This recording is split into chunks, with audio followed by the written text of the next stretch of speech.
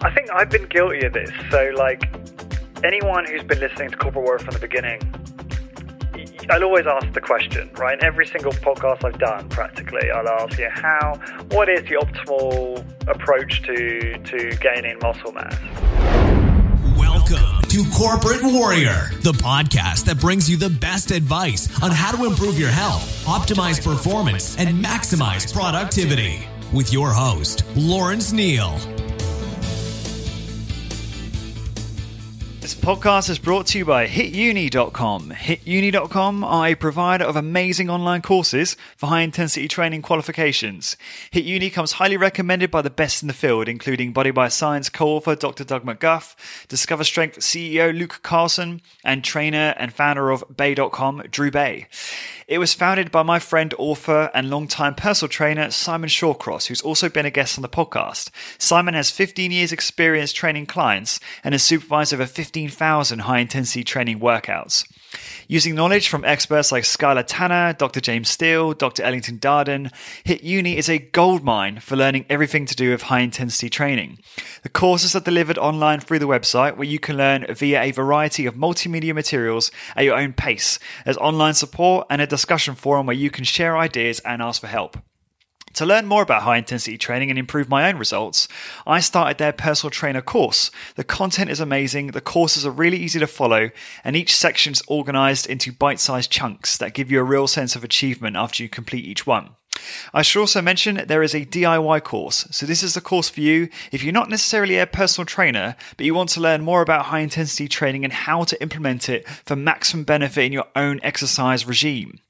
To get your exclusive Corporate Warrior 10% discount on any course you purchase, simply head on over to hituni.com, that's HITUNI.com, and enter the coupon code CW10, that's CW and the number 10. So again, head on over to hituni.com, pick your course, and enter the coupon code CW10 for 10% discount. Thank you for your support.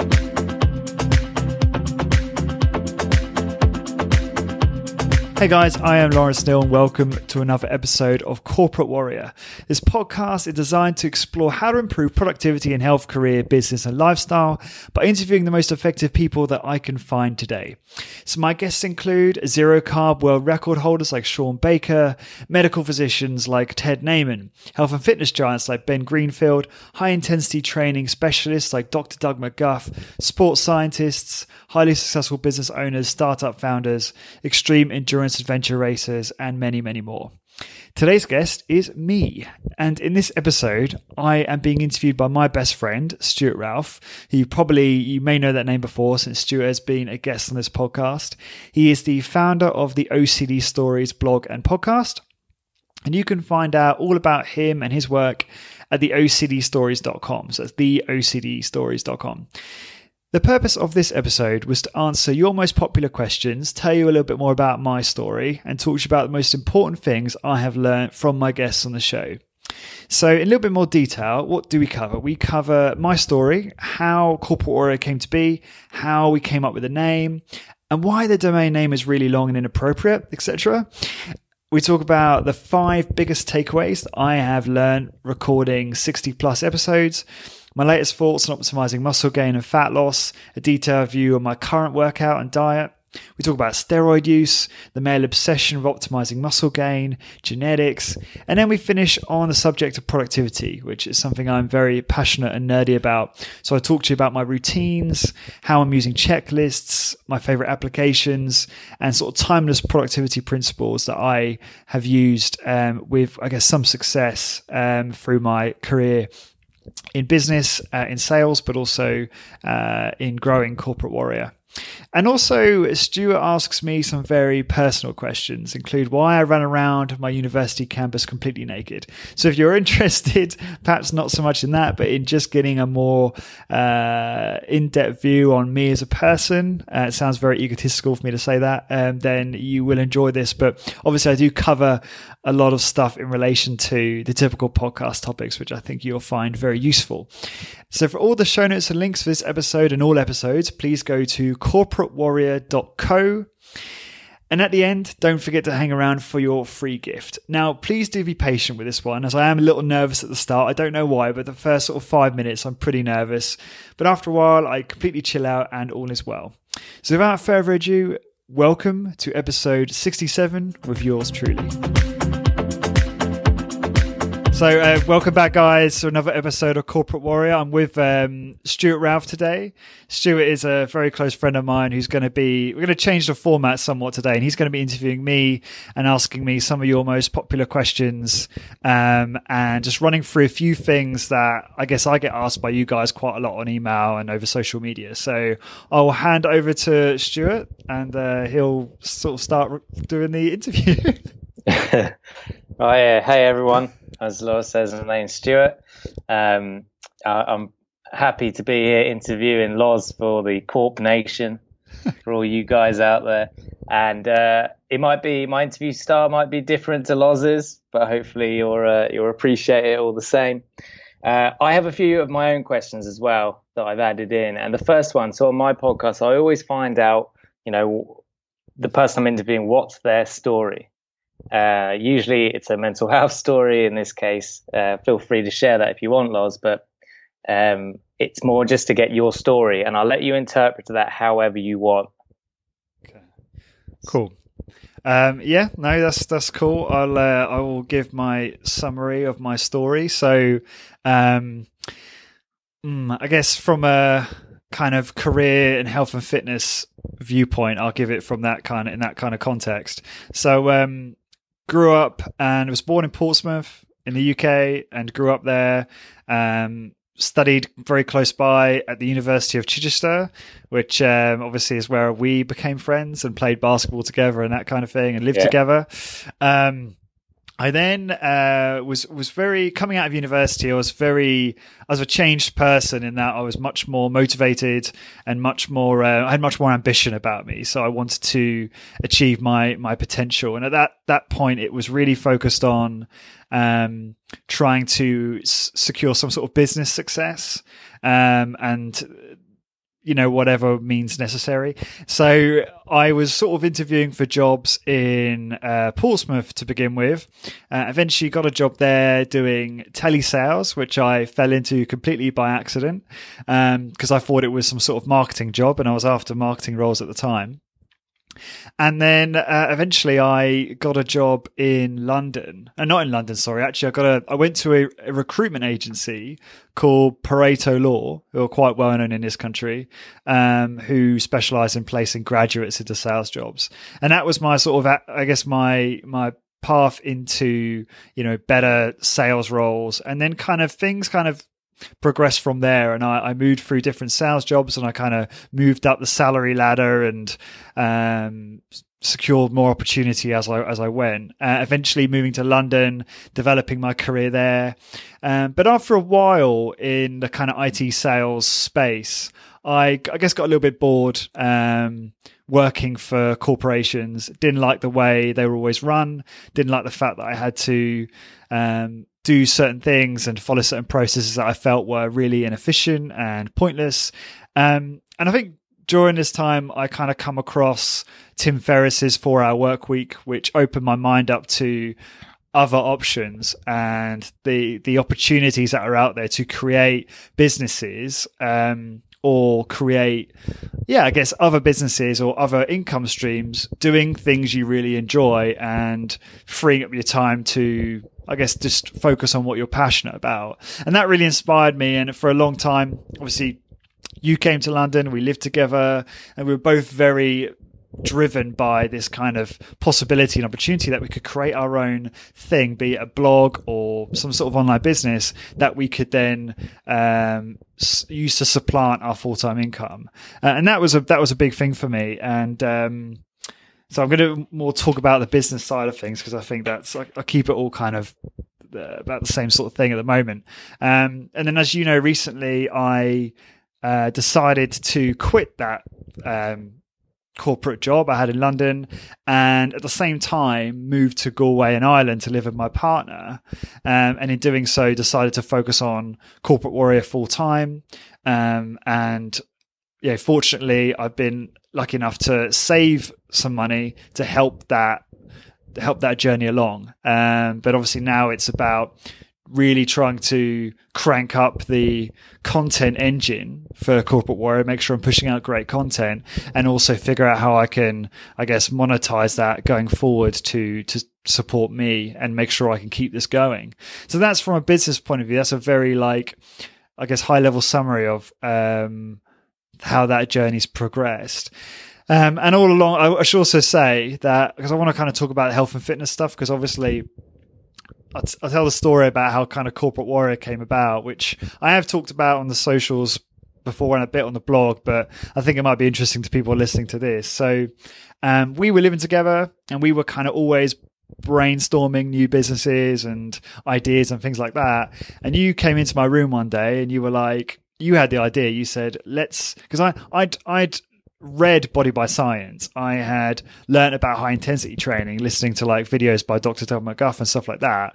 And I was talking to you about it for weeks, saying, "Oh, this exercise is awesome. I've reduced my exercise volume right down. I'm getting great results." And you were just going mad because I was just talking to you about it all the time. Proper dogmatic. Yeah, I was like Jehovah's Witness at my door. I was very dogmatic, and I think I'm much better these days. I'm far more open-minded, but yeah, there was a time when I was very dogmatic.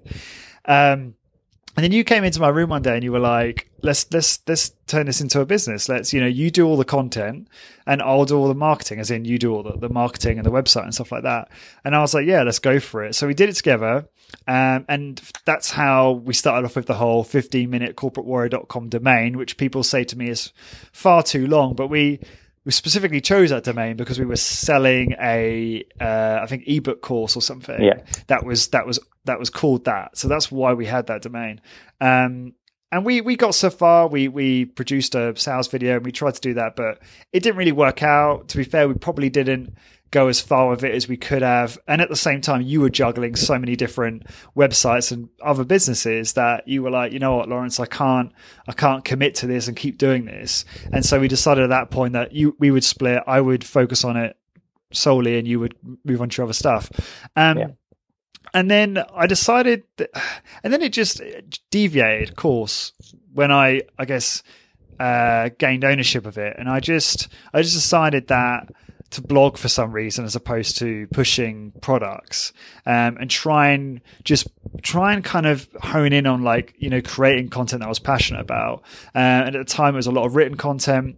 And then one day I can't even remember how I had the idea, but I thought I'd love to ask Dr. Doug McGuff a load of questions that had been prompted after reading Body by Science.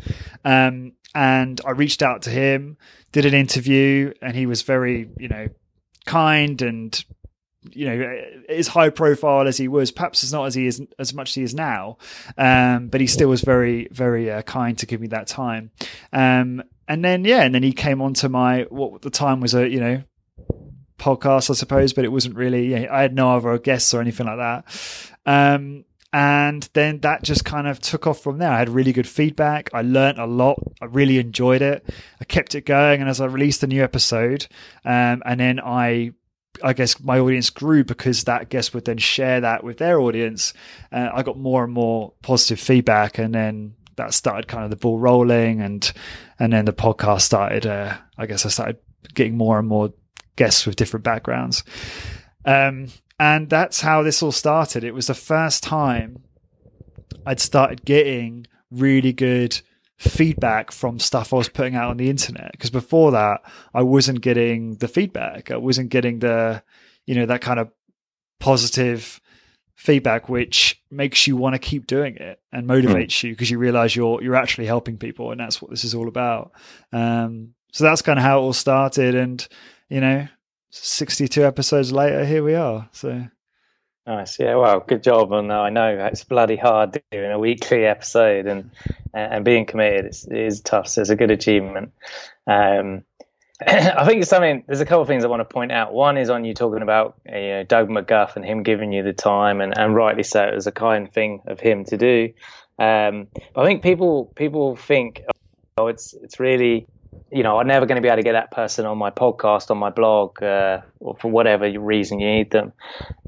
But if you go to these people and you're sincere and you're genuine and you have a good heart and you want to achieve something pure and noble, in your case, you're just very passionate and interested in sort of sports exercise and nutrition and whatever else. And it's the same for me. On my 4th episode, I got Dr. Stephen Hayes, who's unbelievably well known in the world of psychology, and arguably has achieved. I think he was rated in the top 30 or something like all-time psychologists or something. And anyway, I contacted him, and he came on at the end of the show. He said, after 2 hours of talking to me, he said, I came on your show because I see you're doing something good, and I know what you're doing, and I wanted to help you. And I think that's something I wanted to highlight. Just generally in life, people need to have a bit more belief and just go for it. And these good people want to help. They're not all douchebags.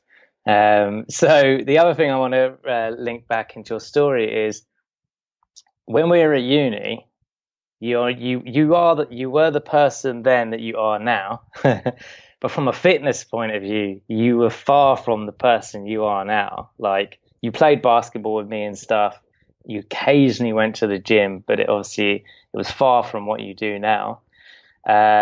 You weren't overweight. You weren't fat in the sense of what people would consider fat, but for your body type, you were. You ate these microwavable pizzas. I mean, we both ate shit during uni because we didn't know better. But I don't know. I just wanted to highlight that point of, you are in no way interested in exercise for exercise's sake, or for health or longevity or energy as you are now. And I don't know, that it impresses me how people can change over time. But also, I don't know, maybe to give others hope who aren't where they are right now in their health and fitness, the belief that it can change dramatically, but purely from good information. You felt Anthony Bova's Spartan health regime, yeah. Spartan health regime, and that blew your mind. I read that and I was like, wow, this is amazing. And then it led you on eventually to Body by Science. And I think that's it. It's just being curious. And if you're curious, you will achieve anything you want. Maybe long-winded and ramble, but I wanted to highlight that. Yeah. Okay. So next question is from Stuart Gilbert. Yep. So great name, Stuart. Of all the people you have interviewed, name 5 that have given you one piece of advice that you have implemented into your training. He also goes on to say who are the top 5 people and what advice they give you, so it's very similar.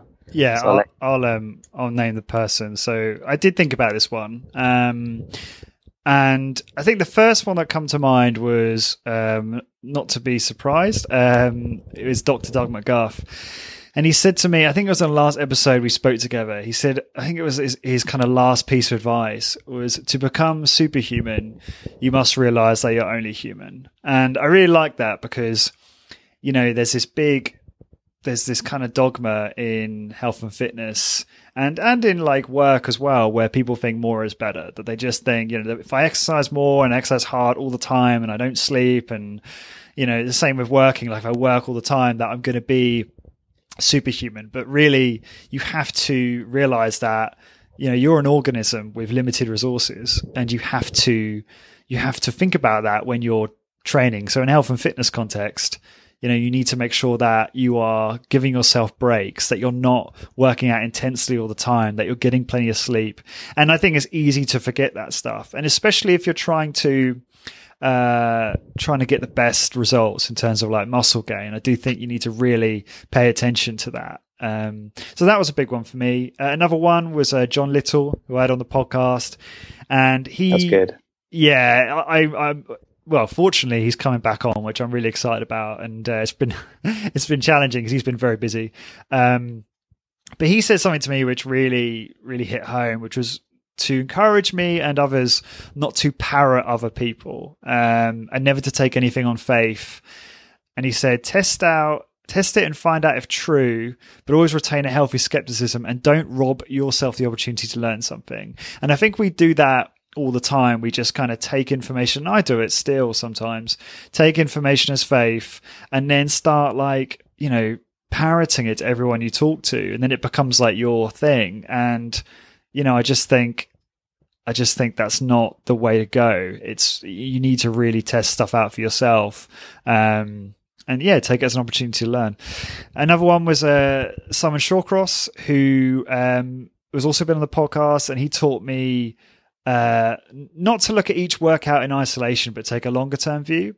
So understanding that, let's say I do one exercise and I get a shorter time under load than the previous workout, to see that as maybe as not as a drop in performance, but actually as myself getting better at performing that particular exercise. So actually I'm getting more efficient and effective at fatiguing musculature, which I hadn't even thought about it like that until he kind of suggested it. Another one was Bill De Simone, who's popular for talking about a joint congruent exercise and biomechanics. And he's really helped me in terms of helping me avoid or minimize exercises that can cause injuries. So I do try and minimize, or I guess, I try not to perform exercises that are going to have a high risk of injury. And I think that's really served me well to learn that at a young age, so that I can make sure I'm exercising for the long term. And I guess the last thing I'll say is, as a collective, I've really, and I guess this is important because I know people are interested in, and I know Stuart's interested in understanding, like, I've interviewed all these people, like, what have I taken from it? And I think one of the big things I've taken from it is that it's quite ironic. It started off as a high intensity training podcast, and when I started it, I was very dogmatic about high intensity training, and I was like, very kind of like Arthur Jones, like, this is how it is. You need this much time to recover. You must do this. You must execute on these things. But more recently, I guess in the last 6 months, I've become a lot less married to the high intensity training principles, and learned that any resistance training protocol, will work and will probably get you, 90% of your results. I just think a lot of this debate and argument over protocol and changing the real kind of, the stuff on the margins and the real kind of tiny variables really doesn't matter that much. That's kind of my belief at this time. And as a result, I'm just, far more open-minded about, I guess, exercise and resistance training in general. So those are the takeaways. I mean, there's been tons more takeaways than that, but those are like the ones that came to mind straight away when I saw that question. Yeah, no, good answers. Okay, so what is your current exercise regime? So I'm actually writing a blog post about this right now, but I'm going to give a spoiler. Give the shortened version then. So I'm doing kind of, I'm not going to probably remember like every exercise, but I'm doing an A-B split. So that means I'm alternating between the A and B workout every 2 days. But I'm only working out 3 times a week, if that makes sense. So like Monday, Wednesday, Friday, for example. So higher frequency than I have in the past. And that's because I'm kind of playing around with, just increasing frequency, following some of the latest literature that's come out, that James Steele and I discussed on the latest podcast. But they are kind of condensed, abbreviated workouts. So they're not like, 10 exercises. I've kind of modified the workouts in Project Kratos, which is one of the books that Drew Bay produced, and that's all about bodyweight high intensity training workouts. So I'll actually I've got the file here, so I can actually bring it up and talk about. Just give me a sec. So for instance, the B workout, which I did yesterday, I actually did time static contraction for neck. So that's time static contraction, neck extension, and neck flexion. And that's basically where I roll up a travel mat, which is one of the mats we use when we go camping, Ralph. And then I lay it on the floor, and I lay on it. So I lay on the floor on my back, and I have the roll under the back of my skull. And the way a TSC protocol works is you push 50% intensity for 30 seconds, 75% intensity for 30 seconds, and then as hard as you dare, 100% intensity for the last 30 seconds. And it's pretty tiring. And then I do the same for neck flexion, which is where you face down on the floor and you push your forehead against the mat and do exactly the same protocol. So the only reason I did that at home, because I'm trying to explain the situation at the moment, is because I feel like an idiot doing that in the gym, and I'm kind of embarrassed, which is a bit embarrassed to even admit that, because like, who cares? But that's what I did. Those who mind don't matter. Yeah, exactly. So anyway, then I went off to the gym and I did single-legged squats. So that's right and left leg, chin-ups, dips, row machine, pike push-up, and plank. And these are all single set to failure. Absolutely exhausting. I tried to really, a la sort of Ted Naiman, triple failure. So that means hit failure, positive failure, then isometric failure, where you can't move anymore or move the weight of resistance, and then negative failure, which is just making sure the negative or eccentric part of the movement is as slow as possible.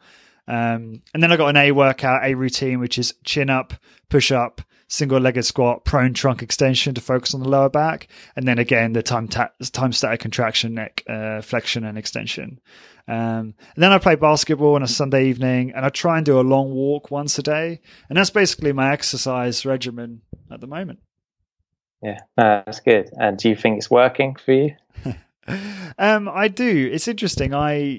It's too early to say whether or not I will respond well to that frequency. I've noted that since we can go on to diet.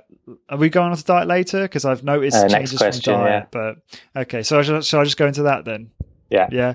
So since I've moved to Ireland, I've been my life's been quite upside down, and I've not really had any kind of stability. So I've just been trying out gyms wherever I am. So when we moved to Ireland with my partner, we were living with her mum in Tralee and Kerry, and I found a gym, and I was kind of just going in and just going in with a view that, okay, as long as I do a workout where I'm doing one horizontal pushing and pulling movement, one vertical pushing and pulling movement, and some kind of leg press or squat, and maybe a lower back exercise, which is kind of the template I try and follow when I'm just trying to get a workout in.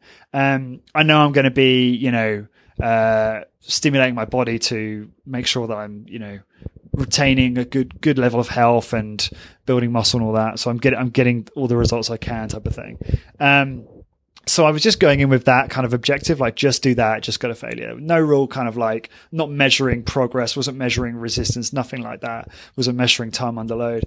And then when I moved to Galway, it was the same kind of deal, because I was just trying to find the gym that I wanted to join. So I was trying out all the gyms in Galway, and eventually I found one that was cheap as chips. It's this kid on my fence in the garden. He's trying to balance it, and he's just like almost fell off. Anyway, ignore that. So I'll leave that in.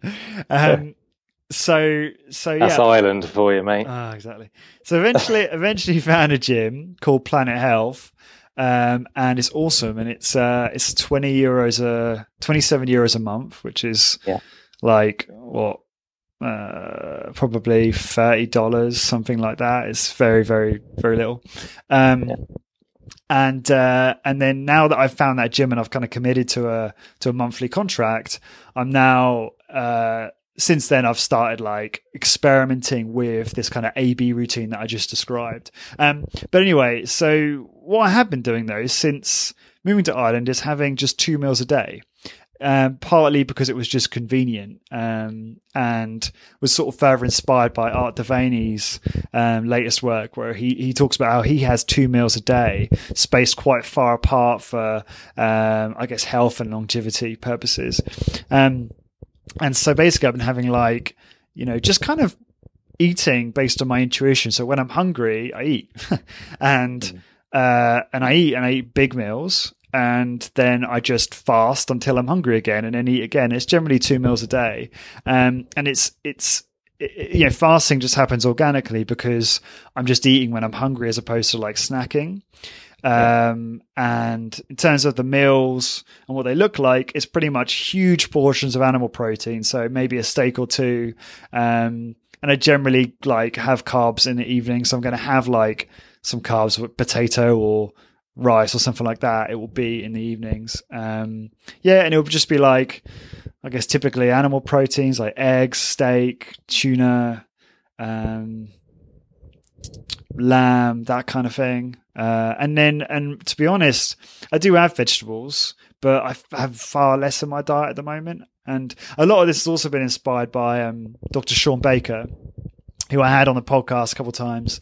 And he's very famous at the moment for, I say very famous, very Twitter famous, for being a very high level athlete for his age. He's 50 and he's breaking world records. And he eats a zero carb diet. And he basically has big portions of red meat a couple of times a day. So he's kind of inspired me to at least experiment with eating this way and seeing if there are any downsides. And I feel good eating that way at the moment. And we'll see how things go. But that's kind of how I'm eating. And I think that has improved my body composition considerably. I did a caliper test, and I'll take that with a pinch of salt because calipers can be sort of 2 to 3% out, if I'm not mistaken. And my body fat was 8.2%.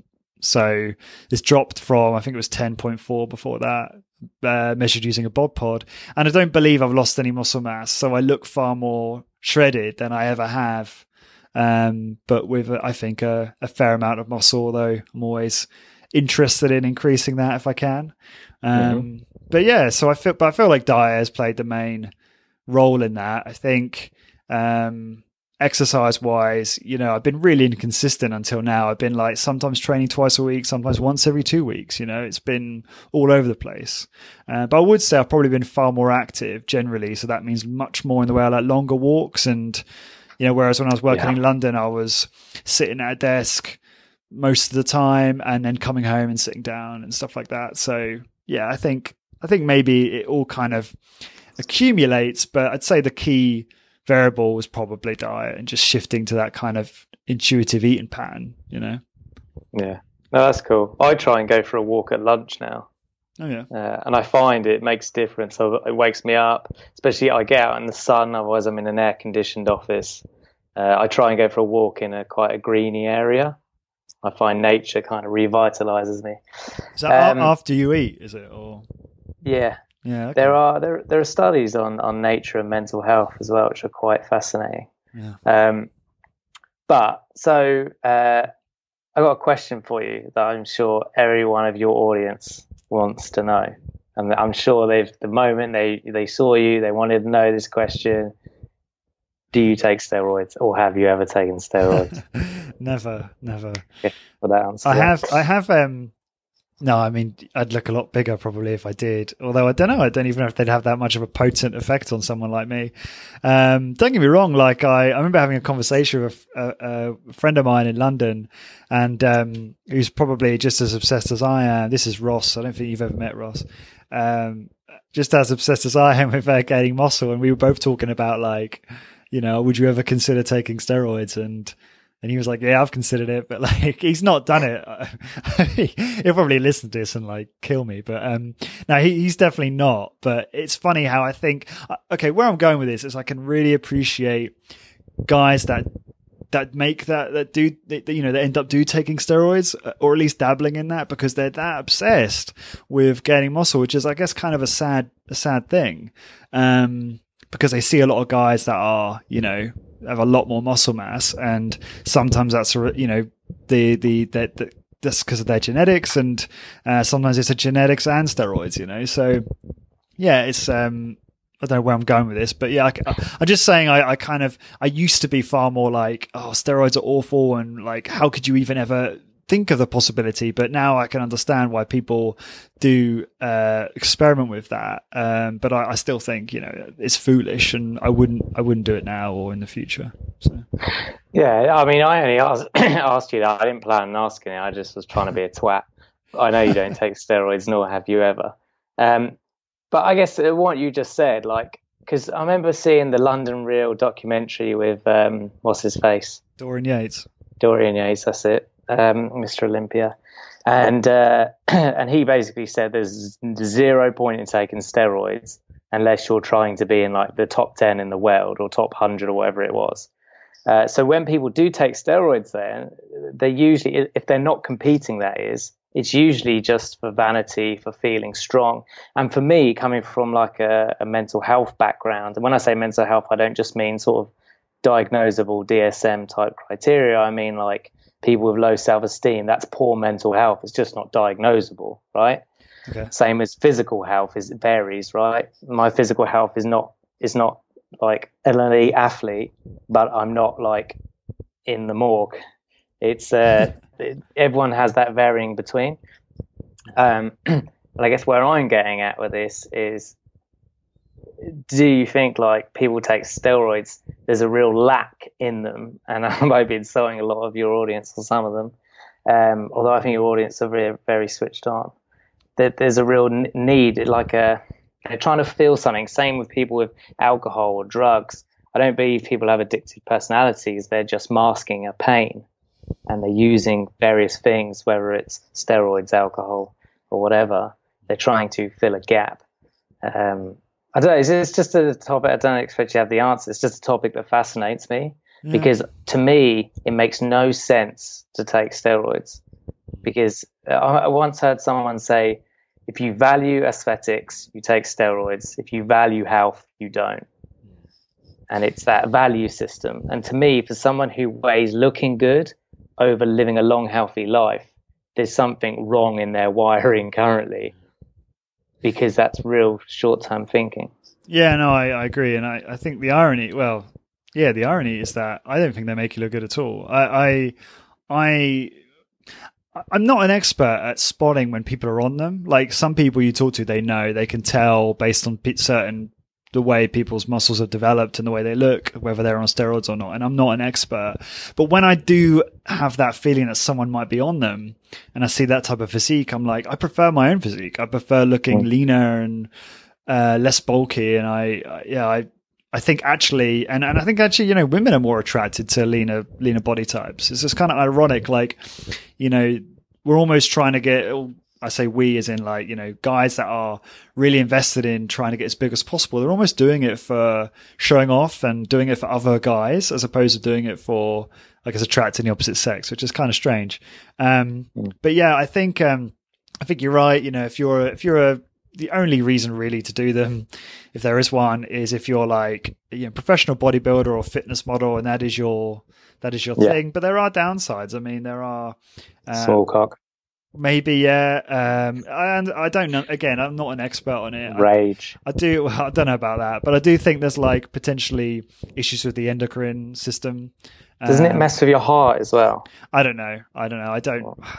I've watched. There's a really good documentary called Bigger, Faster, Stronger, which is all about these three lads that actually all dabble in steroid use, or at least two of them do, and it's essentially like this guy, like, he interviews a bunch of experts and doctors and experts on steroids, and there isn't actually, if I remember rightly, at least in this documentary, a lot of evidence to show a tremendous amount of downside.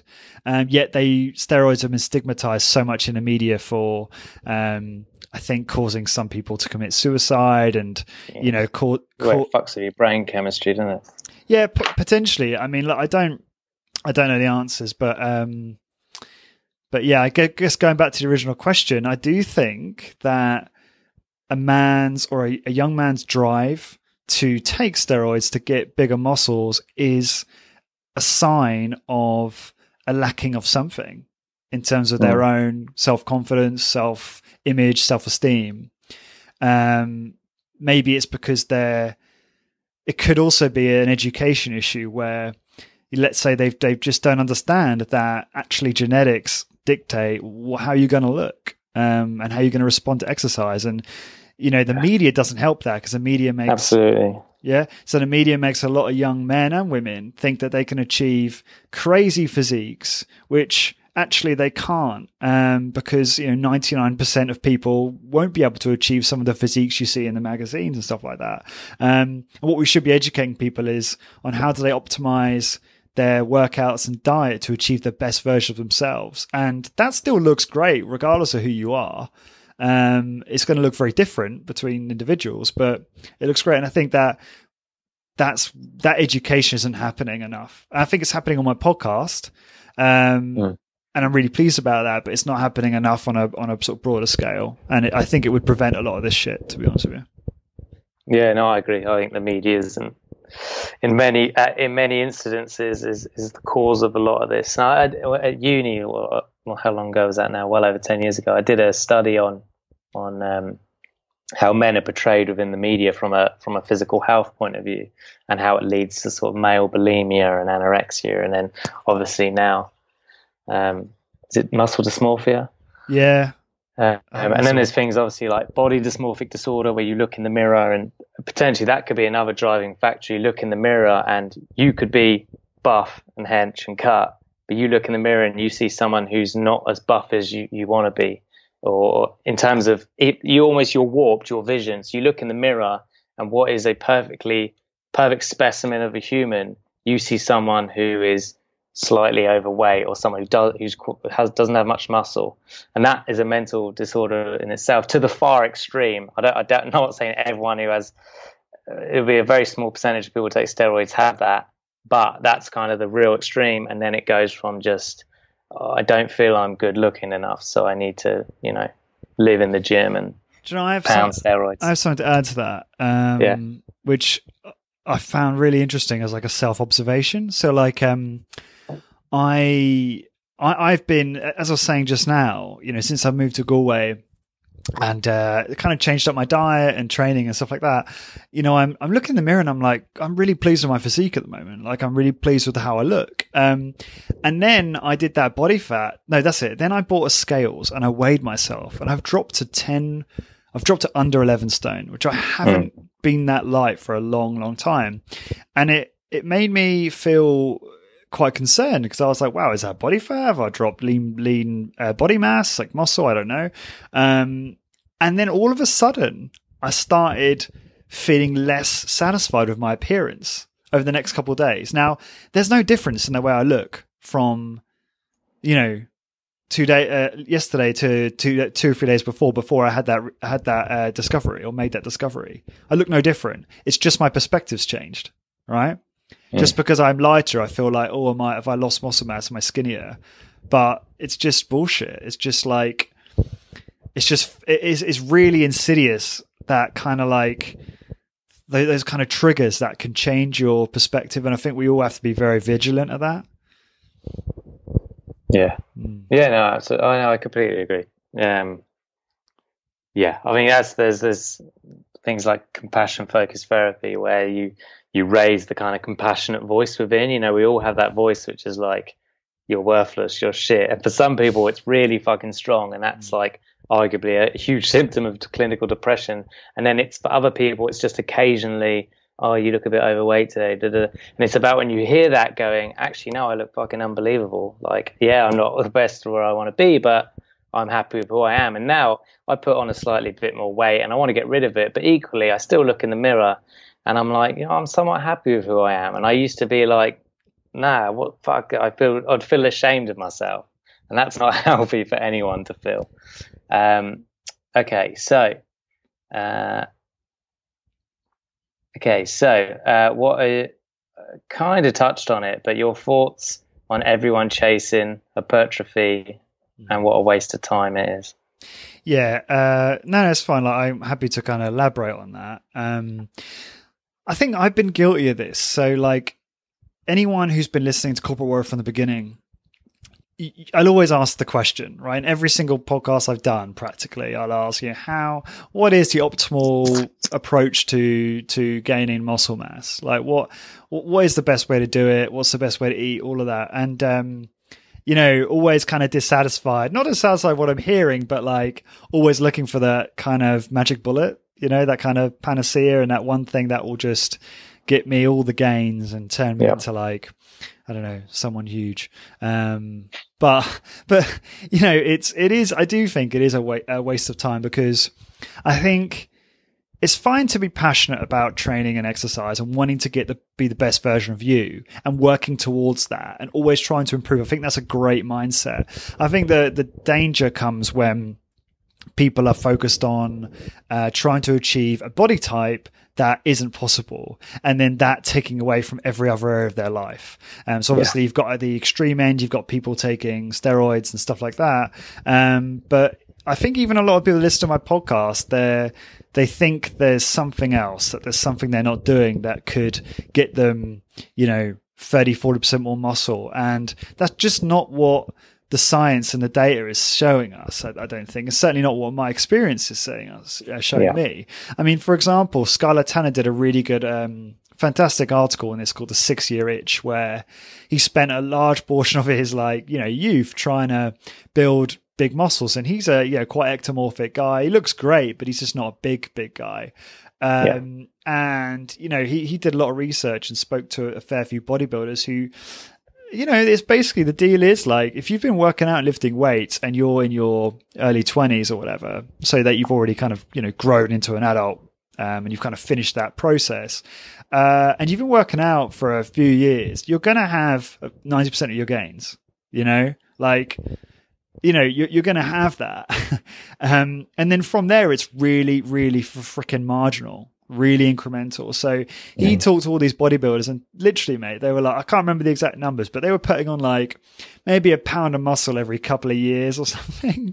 Like, it was really, and obviously these guys I think they're, a lot of the time they're like pro bodybuilders. So they have a reason to want to achieve that, because that's their career, that's their life. But for the average Joe, it's like, if you're really obsessed with that and you're sacrificing a lot of the rest of your life to try and get a pound every whatever it is year or however long it is, it's just not, the return on investment is just so bad. Like, get your 90% or 95% and always try to improve, but don't obsess about it, And Doug taught me this a long, long time ago, when I first, and it's kind of funny because you come this far and you're like, oh, now I get what you were saying. And he was saying, like, and he says this on his videos, and I think in his books, it's like, plan your life, your workouts around your life, not your life around your workouts, because it's just not worth it. And that's what I'll say on that. I 100% agree. Get what you're saying. My only kind of caveat, to play devil's advocate, is like, so Matt, our mutual friend, he's a very good marathon runner. He's doing times sort of 2:30 something now. Crazy. For a marathon. I did a marathon recently, like 5 hours. I fucking hated it. It was hell on earth. Yeah. Funny, mate. You've never run 110K. Say that. Anyway, so he just loves running, right? And we know there's a good chance that in 10, 20, 30 years, he's probably going to have knee problems, joint problems, because he's running like 5 times a week. He does 2 runs in a day sometimes. And yes, it's making him an incredible runner. And, you've told him the potential health risks that he may face in the future, but he's like, yeah, but I just love it. And it's the same as some people might just be like, but I just love being in the gym. I love being around lots of other semi-naked men, and it's sweaty and steamy and hot, and I love pounding the iron. Talking about your passions, mate. Yeah, but so they might say something similar to that, right? So I guess, is that kind of like when people say, you question people on their religion, they say, yeah, but I just felt God, so I know he's real. And that's the end of the topic, because you can't disprove their feeling. Yeah. Is that the same as someone in the gym going, yeah, but I just love it. It doesn't matter if it's dangerous. Yeah. I don't know if I'm answering the question, but like, I don't know if I asked the question, to be honest. Well, no, I'll add to that conversation, that kind of like conversation, is that I think, for sure, if you love training for the sake of training, in whatever form that comes in, then great, all the power to you if you love it. But, I guess talking about resistance training specifically, especially people that do high intensity training, I don't think they really love it. If they're certainly not if they're doing it properly. Yeah, it's very discomforting. And I think, if you want to do it all the time and you enjoy it, then go for it. But honestly, I feel like most of the people that are doing it regularly, or, you know, especially, I guess, in the high intensity training space, are doing it because they want to get bigger, not because they really love the training. Maybe there's a bit of both, but fair enough. But no, I celebrate. I mean, I admire Matt. It's going back to Matt talking about his, you know, his he does a lot of kind of steady state work. You know, competes at a very high level in not cross country marathons and half marathons and stuff like that. And he's a tremendous athlete. And I love his discipline, and his determination is really admirable.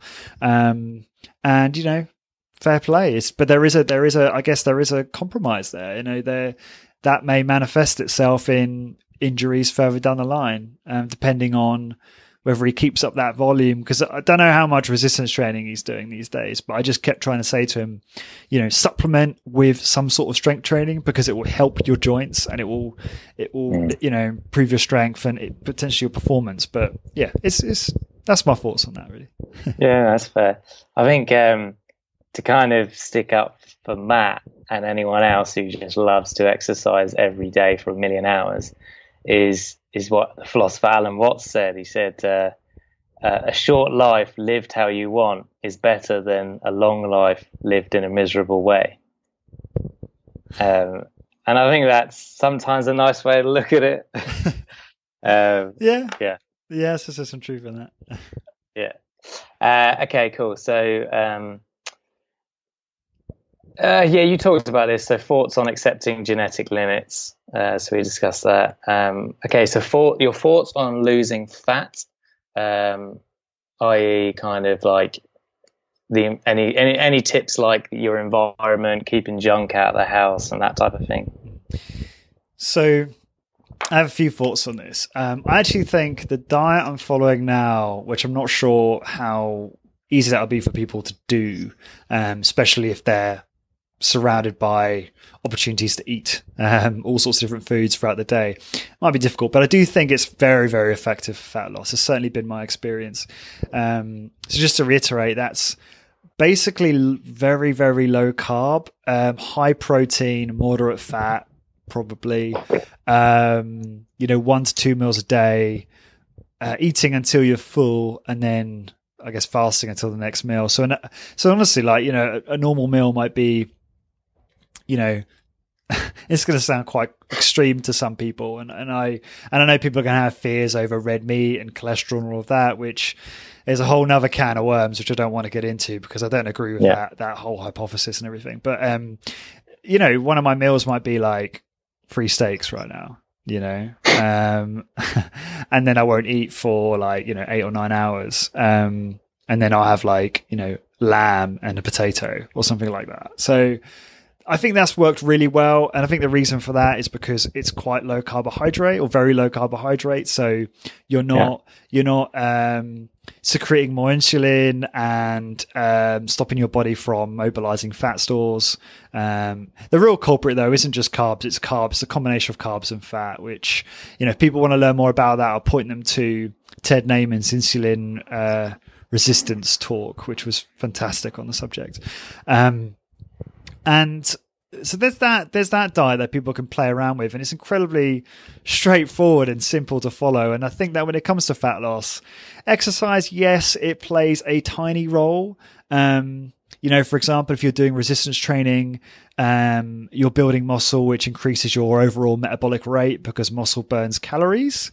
And yes, there's a process that happens after you do intense exercise called the amplification cascade, which helps mobilize stored body fat. But it is, I'm no I'd say real expert on this, but I feel like it's just plays a very small role. And I think that diet plays the biggest role in this sense.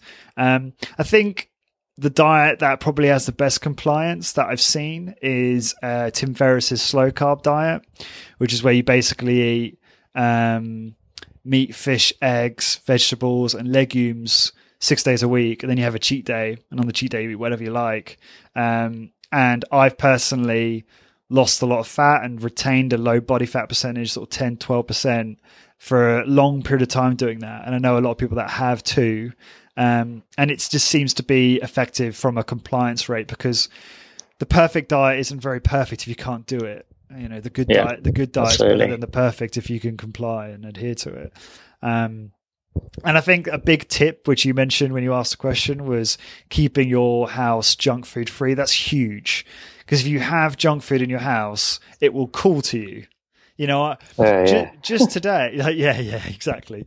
Ralph was eating. I had a Mars ice cream before I got on the podcast. I'm just grateful we don't have it's not a video podcast. Otherwise, you know, people would switch off, mate, I think. I'm a specimen. So, for example, I had a meal this morning. My partner and I, we went to a restaurant, and I had a big kind of like high protein breakfast with sausages and eggs and stuff. And then I got home and I was doing some work, and then I had, you know, my dark chocolate in the fridge was calling at me. So I snacked on a bit of dark chocolate. I wasn't hungry, you know, and even that, which is, you know, 85% dark chocolate. So it's like, you know, healthier on the spectrum of, you know, sugary foods. It's you know, it's still not ideal. And I think, if you've got junk food in your house, you know, and you stock up on that on a weekly basis every time you go shopping, you're not going to succeed. Because otherwise you're so reliant on self-discipline and willpower to like not eat it, that it's just not going to work out long term. Like if you do the slow carb diet, and I've wrote a whole blog post about this, which I'll link to, when you do your cheat day, eat out. Or if you do buy stuff and bring it into the house, bin it all that night. That's what we used to do. So my partner and I used to do slow carb diet. We bin everything that night. Other thoughts on losing fat. I do think there's some utility to like lots of movement. So being sat down all the time has been shown to reduce metabolic rate and also cause things like posture problems and lower back pain. And I think that if you are moving as much as it is convenient, I think that, you know, you can obviously get a bit obsessed with this, then I think that's going to help you mobilize fat. Because I really like Doug's notion, and he said you know, that I think if you're very mobile, that the utility of stored body fat goes down, because the body can see that it's somewhat burdensome. But the whole like calories in, calories out model, you know, when it comes to exercise is kind of flawed, because you burn very, very little calories when you exercise, period. So diet is the key thing. But and there's also things like, there's some interesting literature around cold exposure. So drinking cold water, cold showers, walking outside and being cold, so just like wearing very little in the way of clothing, will help you increase your calories burned, which I do think that's actually worth playing around with and experimenting with. So those are my thoughts on that. Yeah, fair enough. Good advice, good practical advice. Okay, so we answered the next one. Feel free if you have any more. How to mitigate the negative effects of eating junk food? I like this at the moment. This is why I sent you this as a potential talking point. So I really like Ted Naiman's approach to this, which is that if, you know, some of the people I talk to are like, or I've interviewed, are like, I never eat junk food, like ever. And I really respect those people. Ben Greenfield's a good example. You know, he is like, you know, well, I actually do see him. He gave the best response. Yeah. When you asked about, come on, Ben, you must eat like a pizza every now and then. He did. And if anyone wants to listen to that, I won't spoil it here. But yeah, he refers to junk food as dog shit. So if you want to learn more about that, listen to that interview. It's very interesting response. But I really admire his approach to diet. You know, he's very strict with that type of stuff. But you know. And he kind of referred to junk food as being like cheap, you know, non-tasty food. And like, not sure if I totally agree with that. And it's interesting because when I spoke to Steve Maxwell and Ted Naiman said the same thing, I love the fact that they just admitted that junk food tastes amazing. It does taste amazing. It tastes great. Yes, it makes you feel like crap afterwards, but once you're eating it tastes delightful. I hate to say it because, yeah, sure, healthy food can taste great too, but sugar and stuff like that is really tasty. So So my thoughts. Ted made me think about this, and he eats junk food, and he even admitted that he eats it somewhat semi-regularly, if that's even a word, and can get away with it because he makes sure that he ensures that he's very mindful about it. So if he knows he's going to eat junk food, let's say he's going to a party or he's going out for dinner or something like that, he'll make sure that he fasts. He'll either fast before or do like a high intensity training workout right before.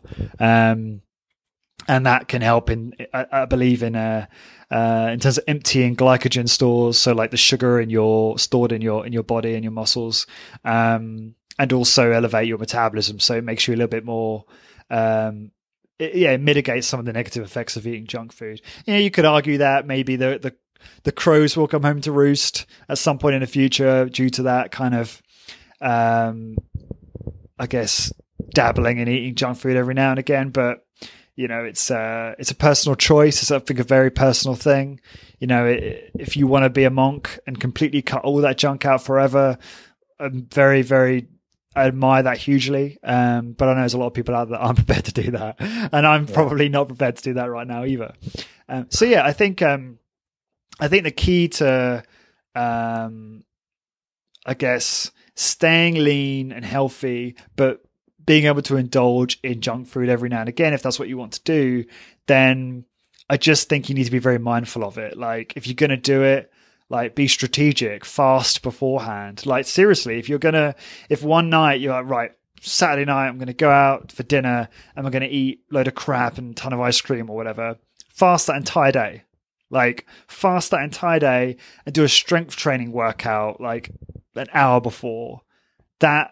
I mean, obviously nothing's going to mitigate against some of the negative effects of eating junk food, like some of the aging effects of, I think it's glycation end products or something, but I think it will help mitigate some of the negative effects, especially when it comes to things like fat gain. But it's just this kind of mindless eating where you're just like, snacking on crap and not really mindfully thinking about it.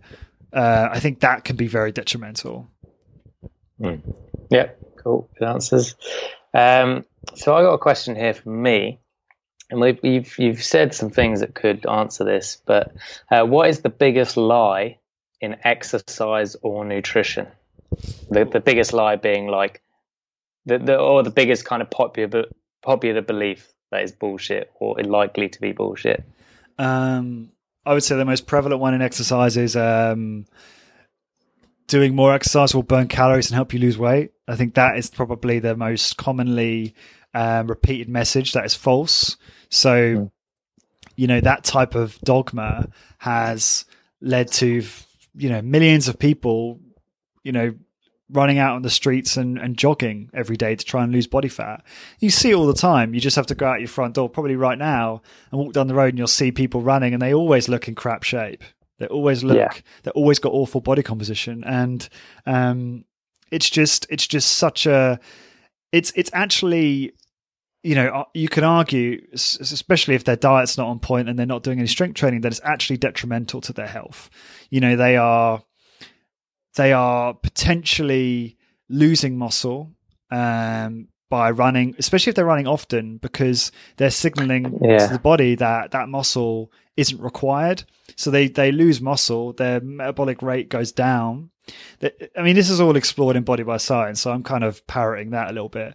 But what really fascinated me is that when you do anything regularly, your efficiency improves. So your economy for that skill improves, meaning you use less energy whenever you do it.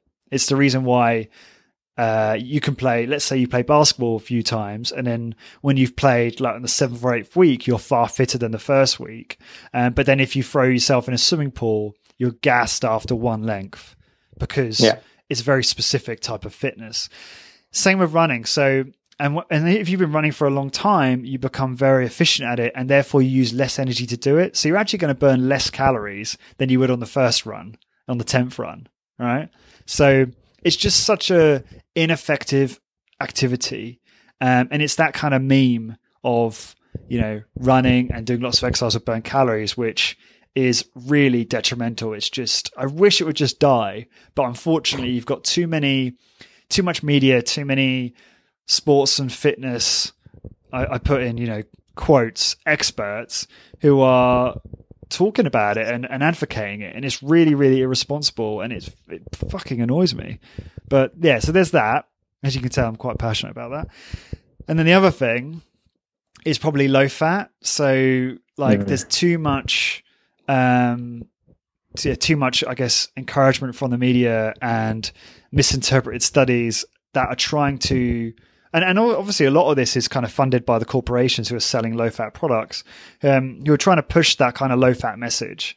You'll lose fat if you eat low fat. And there is some truth in that, because actually the leanest athletes are those that do low fat, low carb, high protein, but you have to have fat. Fat is essential for cell function and for it's essential for health. And we need that. It's an essential nutrient. And the thing is, the problem with the fact that the problem with the low fat that we're seeing, the low fat products, especially those being sold in the shops, is they're generally replaced with sugar, so they then become high carb. That's the issue. So if you're eating low fat, that's potentially not a huge problem. It's just if you're substituting that for carbohydrate, then it becomes a problem. And that's why one of the reasons why we've got a massive obesity crisis or epidemic globally. And that is very frustrating. And again, both of these things, they come down to just education and people being overwhelmed with information that is doing a disservice and isn't accurate because it's serving some commercial purpose. Yeah, sugar's a motherfucker. I'd love to see studies on, and I don't think there are any, on the impact of sugar on mental health. Generally, because we know it, if you eat sugar, you feel like shit, you're a bit more down on yourself, or you're a bit more lethargic. But on the real clinical cases, I'd love to somehow figure out how sugar has an impact on that, if it does, that is. But how are we ever going to find that? Because everyone eats sugar, and usually the majority eat a large amount of sugar. So you could never isolate unless you took people, you detoxed them for 6 months, ran a study with no sugar versus the control group. There's a lot of variables. Sadly, sugar's very addictive, and how are you going to wean people off for 6 months when they don't want to? Yeah. Unless you give them a large amount of money to partake in the study, and who's going to fund that? Yeah, exactly. The funding is the issue, probably. There's probably some stuff out there.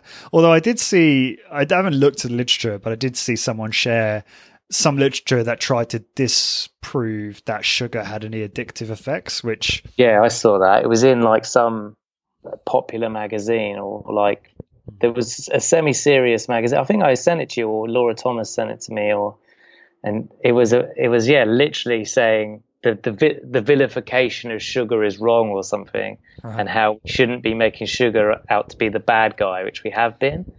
And you look into the people behind it, and I can't remember if it was either funded the journalists or whatever, but there's sugar dependent companies behind this article. Yeah. And it was in a serious magazine. I got something to add to this, which is something I discussed with Sean Baker, this isn't live yet actually, or it may be live by the time this is live. In fact, it will be probably.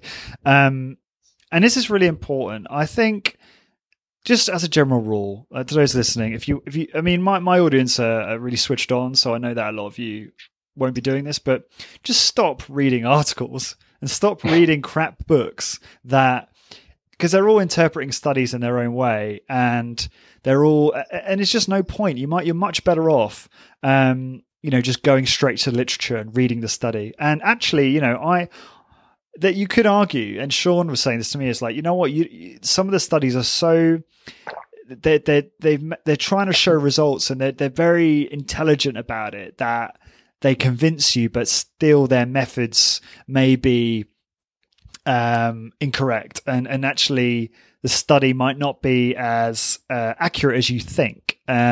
So that makes you think, well, who the fuck do we trust? How do we get our data? How do we get our information? And I think what you've got to do, I think this is the big one, is you've got to take your health into your own hands. You have to do N=1.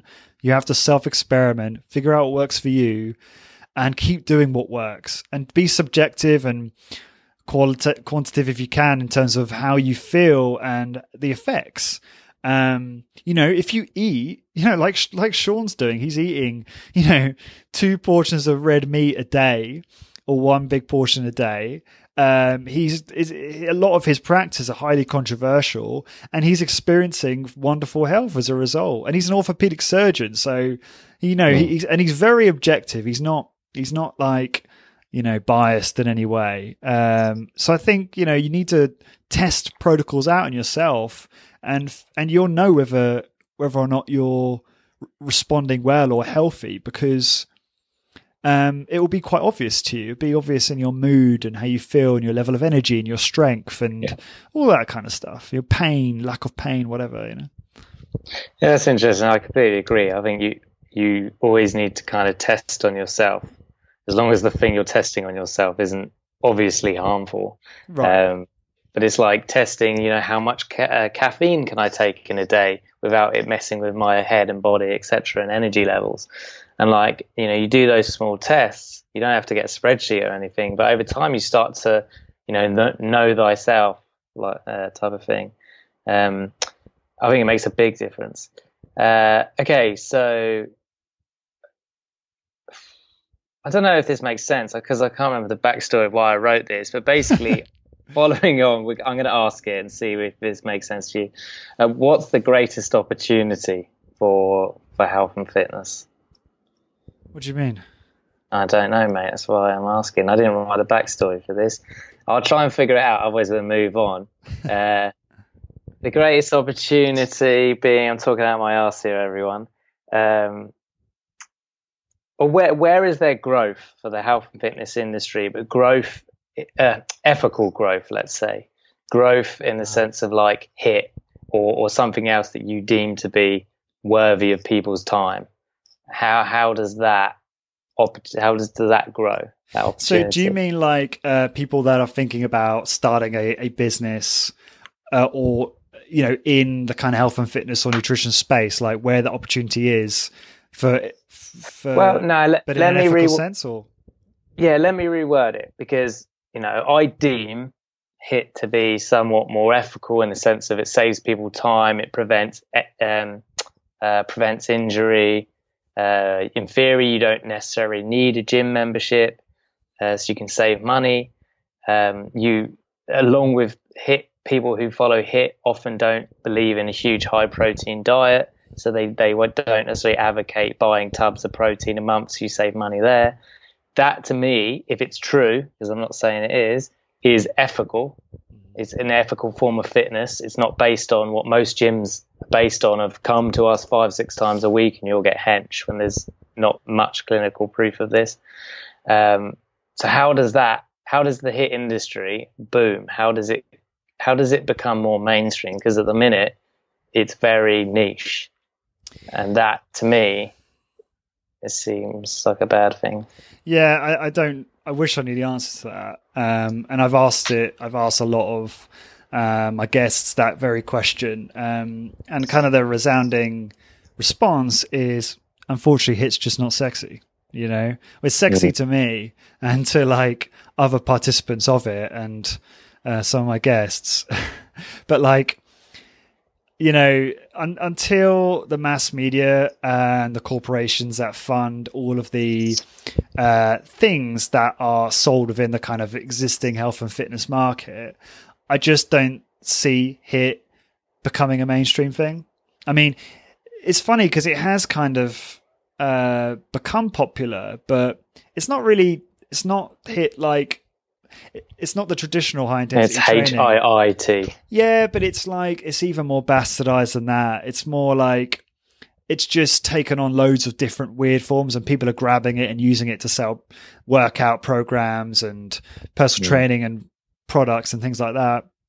And but they're just interpreting it their own way. So yeah, I think the problem is, until someone or something, or maybe it will gradually, that kind of really unethical health and fitness industry, which I will use to kind of capture all of that I just said. Until that kind of really dissipates and loses its power, I just don't see high intensity training taking off. It is fascinating though, because you can see that anyone who's really bright or very objective in the way they think and has those kind of critical thinking skills gets drawn to stuff like high intensity training. You just tell when you talk to people in that space. There are exceptions, but when you talk to people in this space, it's really cool because when you talk about exercise, you're really defining your terms when you're talking. So, for instance, if you go into a gym and you talk to your average bro who's just in there and he's a big lad and whatever, you will, they'll talk about things like they know what they're talking about. But if you were to kind of probe, they wouldn't have a clue. Like, I'm trying to think of an example. Like, it's all surface level. Yeah, it's like if they say, "Oh, I'm working my muscle to do this," and it's like, well. And if I do it this frequently, it gets me better results. And it's kind of like, well, if you were really to probe that and go, okay, well, how does that muscle contract? Like what, they don't know. They don't know the answers to this. They're kind of just copying some workout on YouTube or something like that. And even if you ask, like, your average personal trainer, they won't understand the body and the way muscle fibers are activated, and they won't understand the stuff as well as a lot of the people that I suppose I interview, and and I want to I need to step back a second because I think high intensity training isn't necessarily like I was talking to you earlier, like I've become very married to the high intensity training principles, but really the words I should be using are resistance training, because ultimately, you don't need to do high intensity training to get great results. You could just do resistance training, which just implies that you're using resistance, be it weights or machines or body weight, in order to fatigue musculature, which is going to then stimulate a bunch of positive responses in the body, like increased muscle mass, improved cardiovascular health, better blood pressure, and so on. And I think that it's that kind of evidence-based approach to resistance training that you don't see when you talk to your bros. They just don't seem to have almost the capacity to go there. It's like they glaze over, and it's kind of sad. I've kind of lost my train of thought, but I think you kind of get my point. No, I agree. But as I say, it baffles me that it isn't bigger, but there's a lot of things in life that baffle me that they should be bigger. But unfortunately, sometimes the truth doesn't prevail, or not for many decades or centuries. Look. Sorry. Sorry, you go on. No. I was just going to say, the people who listen to this podcast all obviously are into exercise pretty heavily because they're listening to hours of you every week talk to guests, right? I was almost saying like it was a bad thing. It's obviously not. So they're heavily into it, but they are a real minority. And people who go to the gym generally, even if they don't like exercise, they go just because they want to lose a bit of weight or get a bit stronger or whatever. Those people who go to the gym, period, are the minority. Or who do exercise, don't even have a gym membership. They just go running or they play sport at the weekend. They're all in the majority of people, even if it's only 60%, the majority, even if it's only 60, don't exercise regularly, right? And for those people, they know in many cases that exercise is good for you. It helps your heart. It helps, in theory, it helps your happiness levels. It keeps fat down, etc. And so if you don't like exercise, HIIT is perfect for you. Yes, it's hell on earth for the 8 minutes that you do it, but you only have to do it once every 7 to 9 days, let's say. You know what I mean? It's like, to me, that's a no-brainer. Yeah, sorry, no, I completely agree. And it's funny, isn't it? It's like, here's this really, really effective exercise protocol that's going to get you everything you want from exercise, everything that you dream of having from exercise. This is probably the safest, most effective and efficient protocol you could use.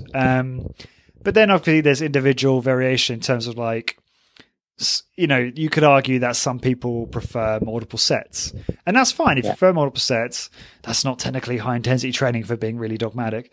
But like, just realize that actually a single set to failure is probably going to get you the same results. So yeah, I agree with you. Like, it's baffled me from the beginning. Like, why hasn't this taken off? But like I said, it's just, you've got, very, very tiny number of people communicating this message, and they're fighting against a massive media machine that is pushing the opposite, Yeah. And until, I don't know, like, I mean, maybe, I also think that, I don't know if I'm going to sound really like politically incorrect now, but I do think that some people are just fucking stupid, and some people just don't get it. Like, you can sit there and explain it to them, like why it's more effective, and they just don't get it.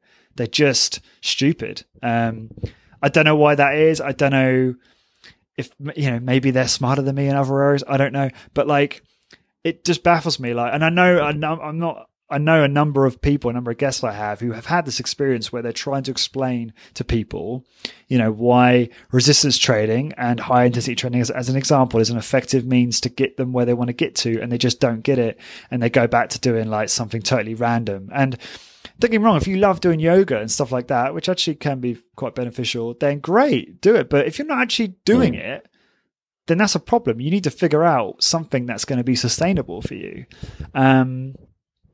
So yeah, that's my that's my thoughts on that, really. It's a fair point. Okay, so we're moving on to productivity.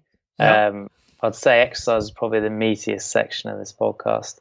Okay, so Bill and Eileen want to know who are the people that inspire you and why. So I'm guessing this is a general question, not related to podcast guests, but it could be, obviously. So who are the people that inspire you and why? And furthermore, oh no, I'll tell you what, I'll ask the second question in a minute if you answer that one.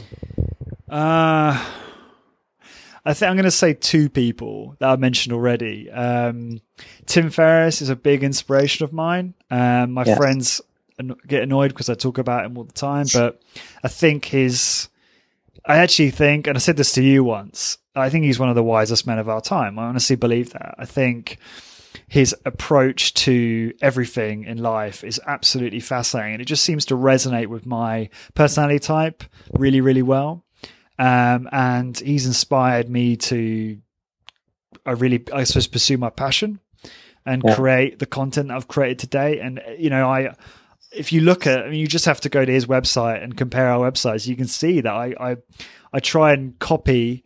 I have my own uniqueness to what I do. And my blog is somewhat unique, but you can see that I take a lot from him.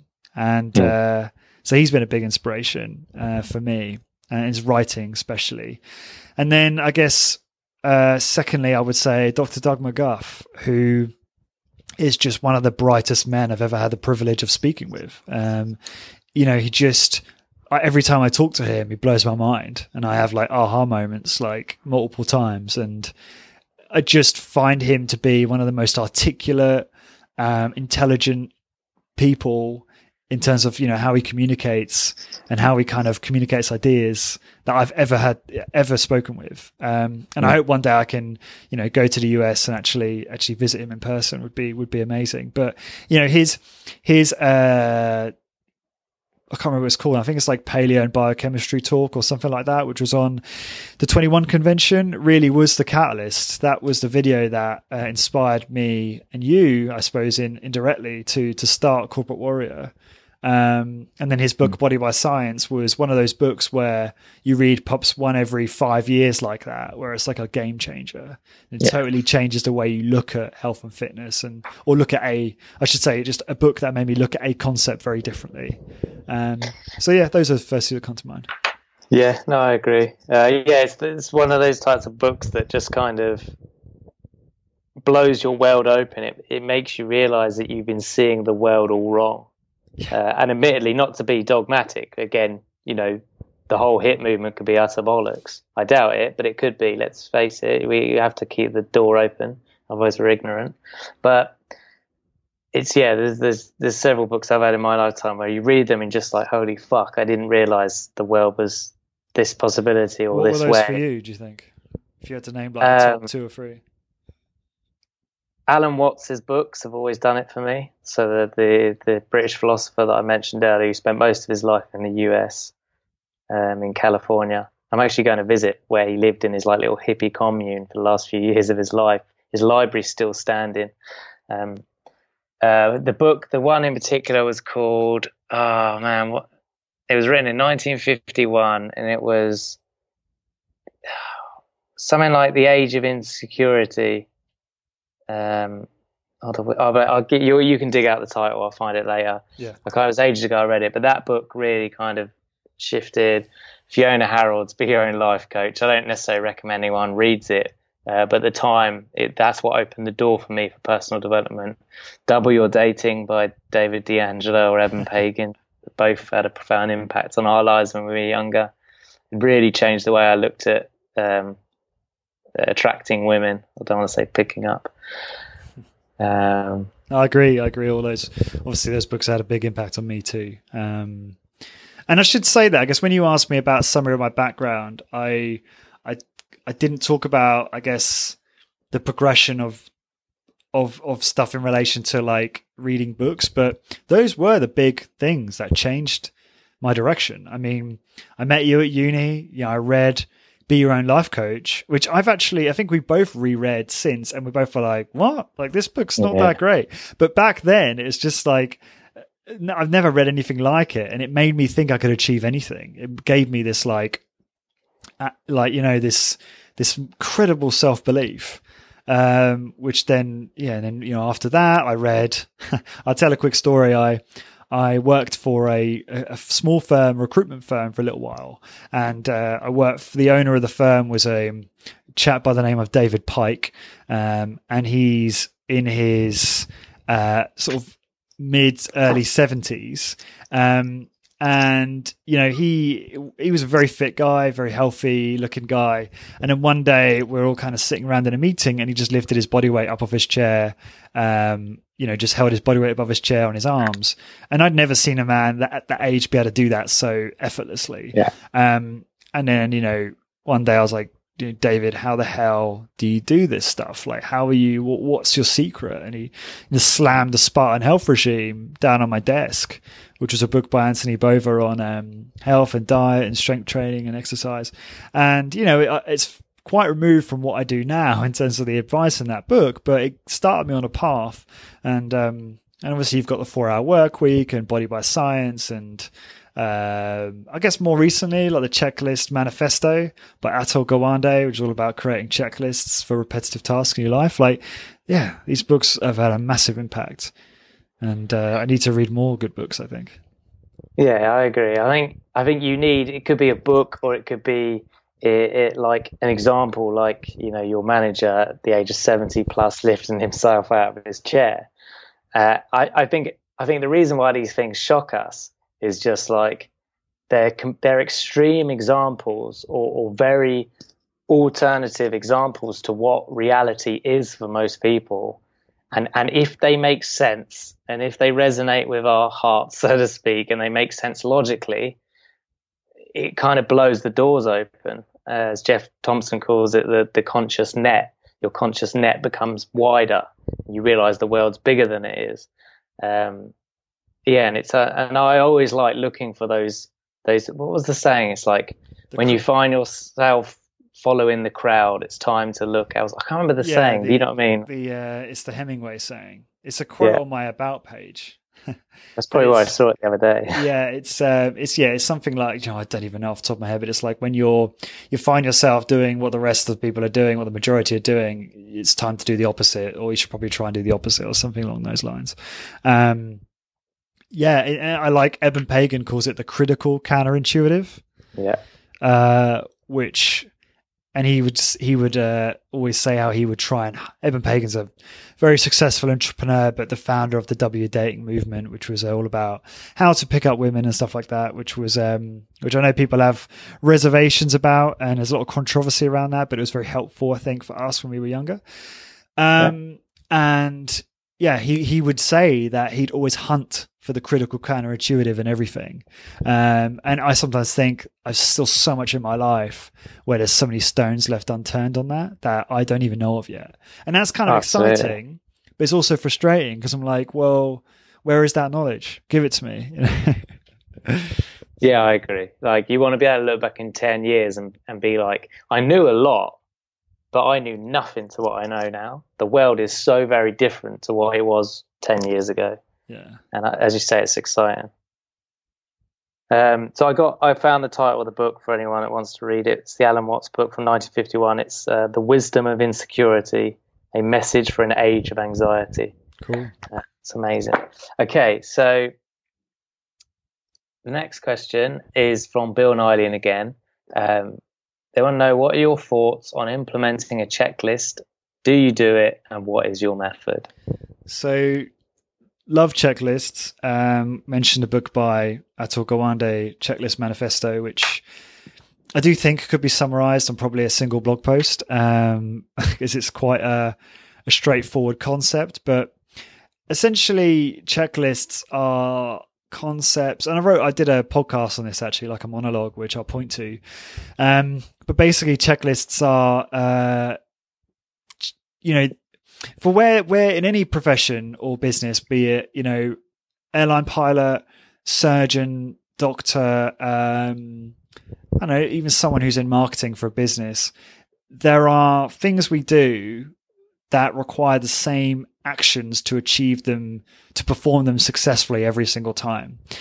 But the problem is, especially if they're complex tasks, it can become very easy to be complacent and forget to do certain things on that checklist.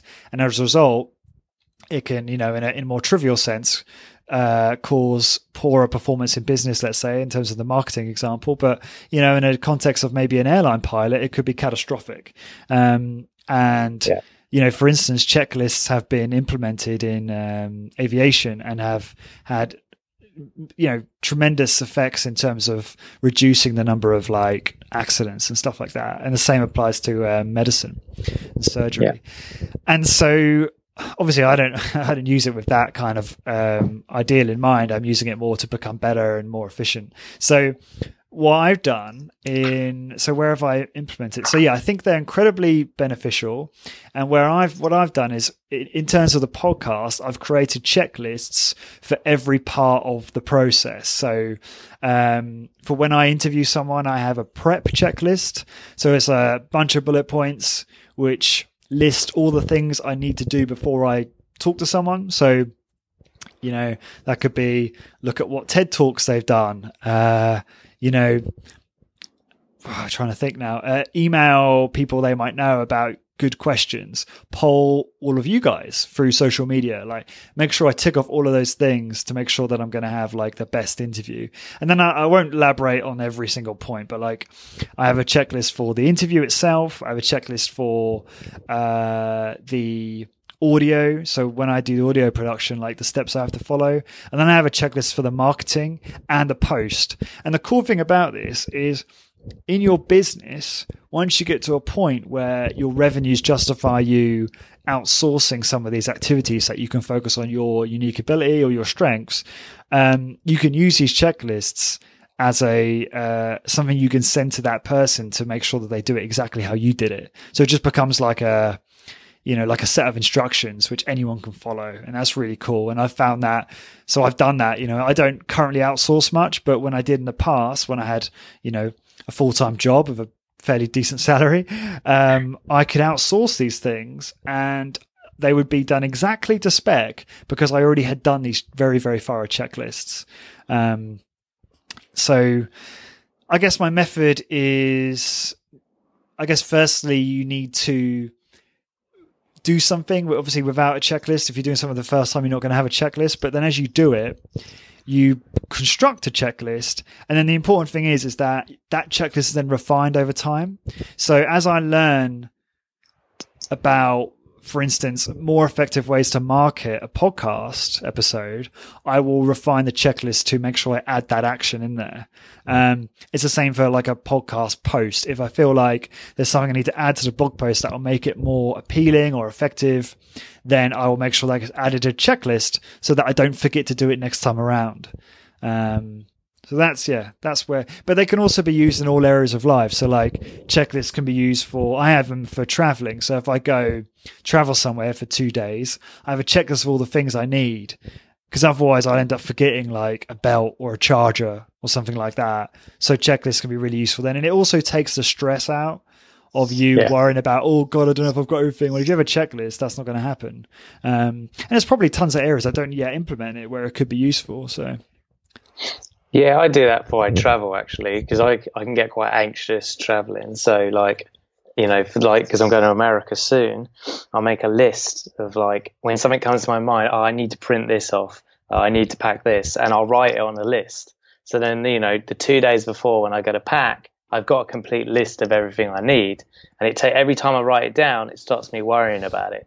It's done. It's on paper. Like David Allen says in Getting Things Done, it's just download it onto something external, then it's out of your mind. You don't have to worry about it. Yeah, agreed. Okay, so what's your current structure of your day for optimal productivity? So this is something I'm really passionate about talking about because I'm a nerd, but I am always trying to refine this and improve it. So let me just hang on. I'm just going to plug my laptop in because it's not plugged in and I'm going to run out of battery. So currently I really love timeless principles of productivity. So I'm a big fan of Peter Drucker and the Effective Executive, which basically the key message in that book is effectiveness is far more important than efficiency. So it's about picking those tasks or task, ideally, if you've really done the hard thinking and prioritized your, whatever is your objective and your mission, then that number one task should be the very first thing you do that day after you've obviously done your morning routine, whether that is coffee, breakfast, exercise. But then when you come down to do work, then I think it will pay you dividends to figure out, what is the main activity that's going to take your business forward or take your, I'm assuming business here, but it could be any objective, it depends on what that is, but it's just figuring out what that activity is and making sure that you block out time and literally airplane mode your phone, get off social media, get off email, just focus on getting that one thing done. And if it's, and I believe this, and I've seen it in my past in terms of my productivity in my day job and when I was working in London, and obviously on this podcast, is if you get that one thing done, then it doesn't really matter what else you do for the day. I think conversely, if you have this isn't the same for everyone, but it certainly is for me and a lot of people. If you have a massive list of things to do, then you're not going to get anything done. You're just going to procrastinate because it's overwhelming, and you're just going to fritter your day away with tons of bullshit. So I think, currently how I structure my day, so I don't just do the one thing. Obviously I do other things, but it kind of goes like this. I kind of have a launch sequence. So I try and automate my mornings. So currently it's wake up, make the bed, which I think is like a psychological win, right? And then I brew coffee, and then I do a 5-minute journal exercise, which is gratitude followed by prioritization for the day. So I have 3 kind of goals at the moment, and I kind of set my action for each one of those goals. And then I do 10 push-ups, and that's not really for exercise. That's more for priming the body, in the words of Tony Robbins, but it just kind of gets you, kind of wakes you up. And it's just something I'm playing around with. In fact, it's reverse order. So it's push-ups, then 5-minute journal. If I'm not doing a 5-minute journal, I'll alternate that with morning pages. So I'll just do journal stream of consciousness, whatever's on my mind, just journal it, just write it out, do an A5 page. But again, I'll prioritize those top 3 tasks. And then I sometimes will shower, or if I'm not going to have a shower, I will just not shower and I'll just get on with my work. But it depends on what I'm doing. If I'm going out, then I'll obviously shower and stuff like that. I obviously will shower at some point that day, but just not first thing. I'm not a complete skank. So then once I've done my launch sequence, and I might have breakfast or I might fast. It depends how hungry I'm feeling. But I do really believe that if you can automate that, that's a great thing, because it really helps you in terms of conserving your decision-making power to more important shit during the day. If you're waking up and going, what do I do today? Or what am I going to have for breakfast? What should I do for, like, you're going to get so stressed out and you're going to use up so much willpower, and it's going to eat into your creativity that day. There's some literature to prove this, which I'll dig up and post on the site. But so that's a big one, automating the launch sequence. And then I would have figured out by that point what my kind of number one or two tasks are for that day that I really want to get done. And I will literally block out 3 hours of my morning to just nail that. So like, you know, but there will be exceptions. Like today, my partner had the morning off work, so we both went. So rather than do any of that stuff, I went straight into town with her, and we had a really nice breakfast together. But then when I got home, I then had my, you know, block of time. And today, and I think it's good to give examples, I used that time to record a Patreon video on my page. And I'm crap at video, so it took me like 80 takes to get it right. But that was my kind of key task for the day, and obviously this podcast as well. So what I kind of try and, I guess, adhere to is kind of the maker manager schedule, which is a really good essay on this, which is do the really creative, important stuff first thing, kind of like between the hours of 8 a.m. and 11 if you can. And then after lunch, do the admin, do the kind of stuff that doesn't require the same amount of brain power. So, you know, for instance, I batch my email, which I do every other day. And I have something called an in tray, which, if you're not familiar with that, that's getting things done, speak. And that's basically whenever you have an idea or an errand or something comes up in your head that you need to do, you put it on your in tray. So my in tray is basically a list on Evernote, and every day I will look at that list and I will sort it. So I'll have like a workflow, like delete. If it takes less than 10 minutes to do, I just do it, or I'll schedule it in my calendar or something like that. So that kind of like organizational activity comes in the afternoon after email, assuming I'm checking email that day. And then that's it. And then I will obviously, I won't necessarily have like set time to do tasks after that, but then it's more of a, I'm going to use your saying, follow your bliss type of, it's Joseph Campbell's, but it's a Joseph Campbell, is it? You know, type of approach where if I feel like I want to do something, I just do whatever I want to do, you know, in the evening. It depends on how motivated I'm feeling. Or I might just totally deload and totally just relax and maybe do some exercise or something. But then I also, so in all of this, I'm always batching activities. So anything that I think, so batching is basically where you group a bunch of activities together so that you have less setup cost in doing them. And Tim Ferriss talks about this a lot in the 4-Hour Workweek, and he uses the example of a t-shirt production company, which is really interesting read, especially this part. But basically, to take email as an example, you know, email isn't always a very effective use of your time. Fucking fly in my way.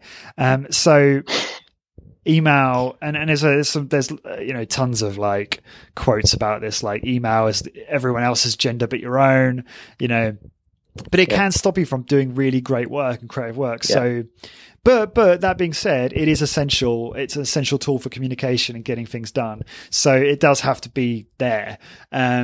But what I try and do is batch it all in one block so that I'm not like, you know, in and out of email all day, which can be highly stressful and distracting.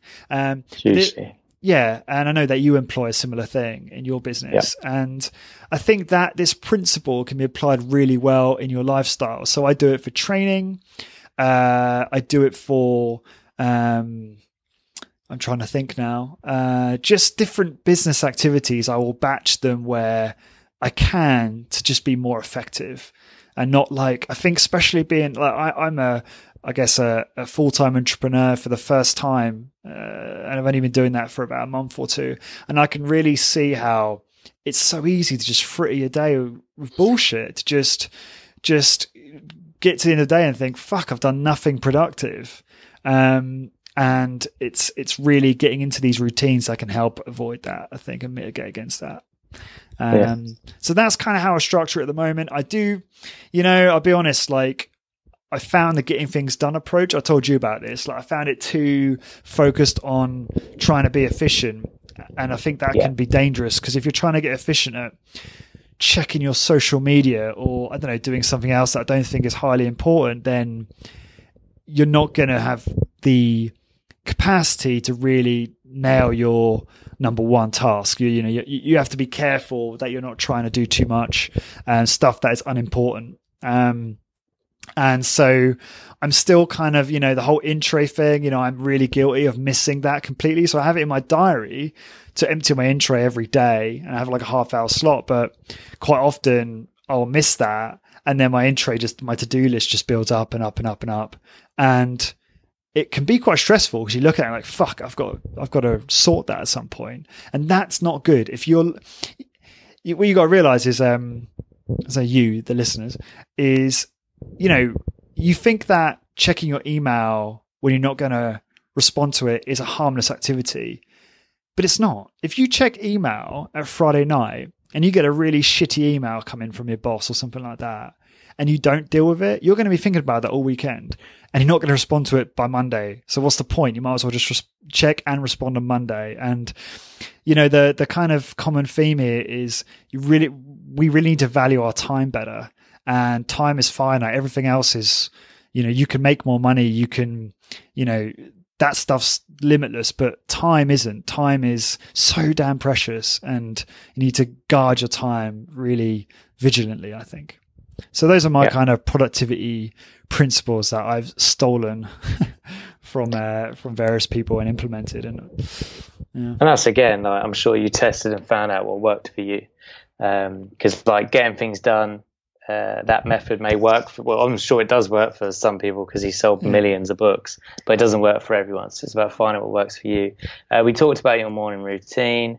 Okay, so we're going to personal now. So Deepak Taylor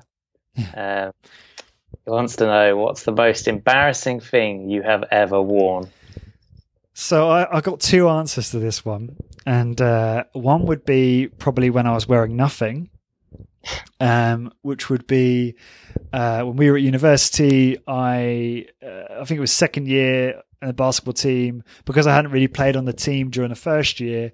I had to do the initiation, which is on the way back on the away game.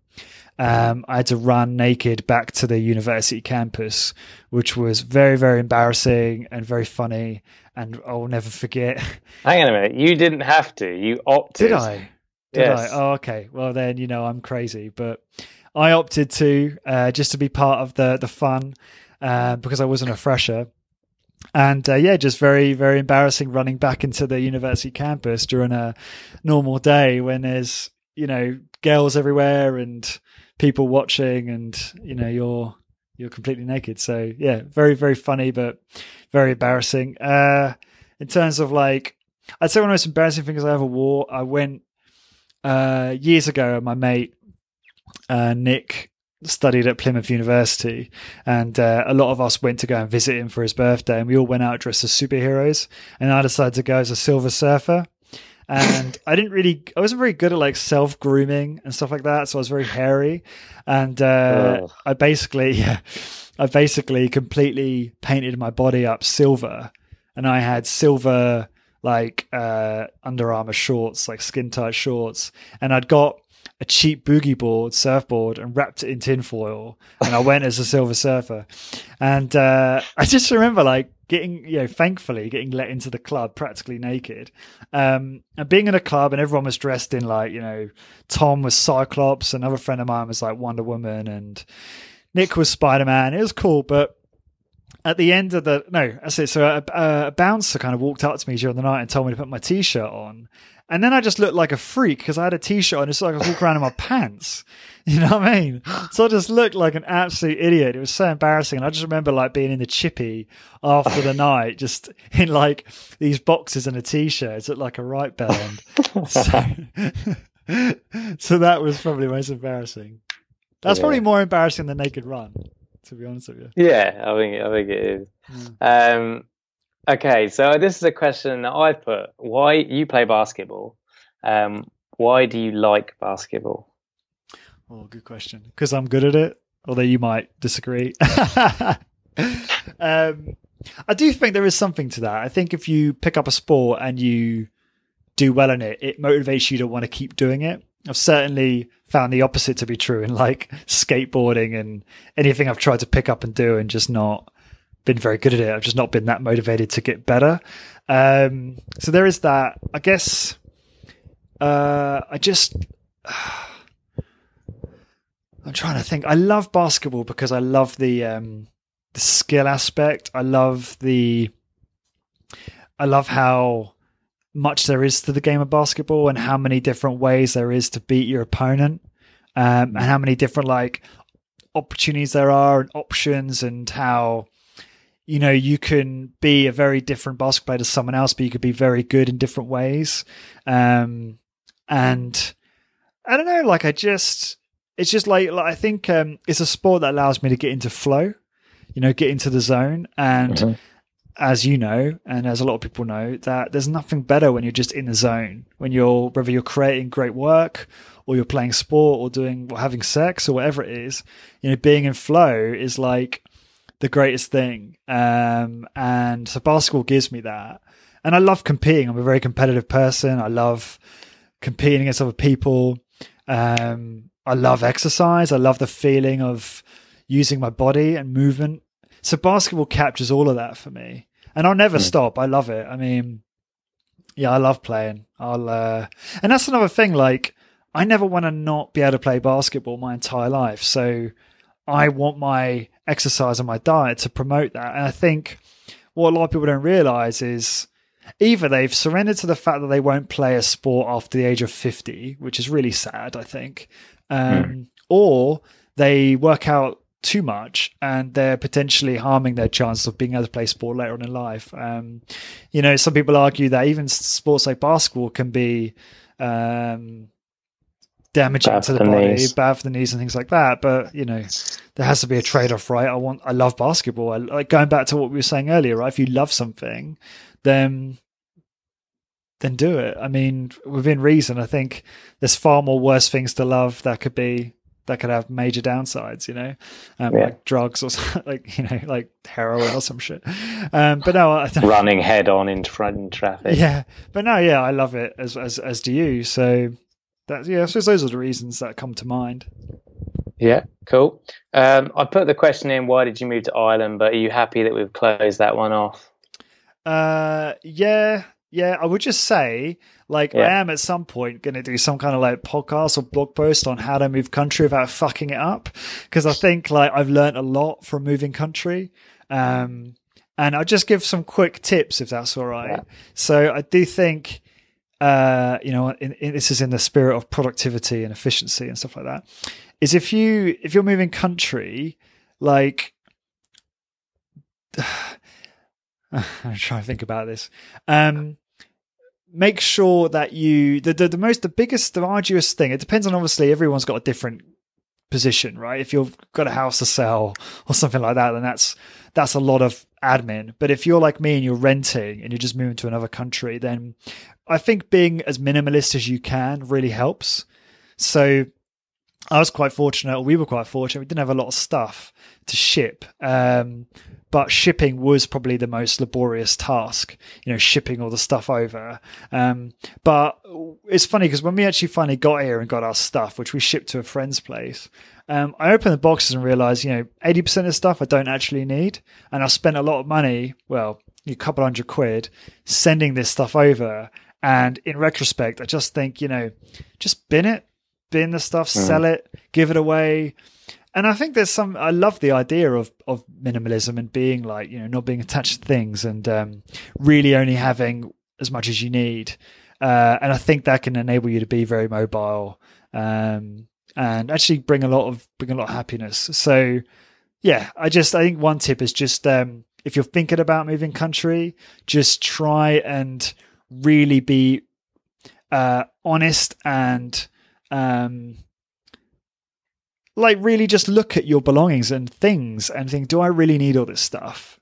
And don't necessarily have to ship the whole freaking lot, which can be a nightmare in terms of actually packing it into a box and making sure it doesn't break. I was amazed that my Xbox One didn't break. In that all I did is wrapped it in newspaper and bubble wrap. And the shipping companies do not treat your boxes well. Not in my experience. The boxes were completely warped. So yeah, ideally you're not going to want to send anything over that's fragile. So yeah, that would be my main tip. I'm just trying to think of other things, but I can't think right now. So I'm probably going to have to post something later on that.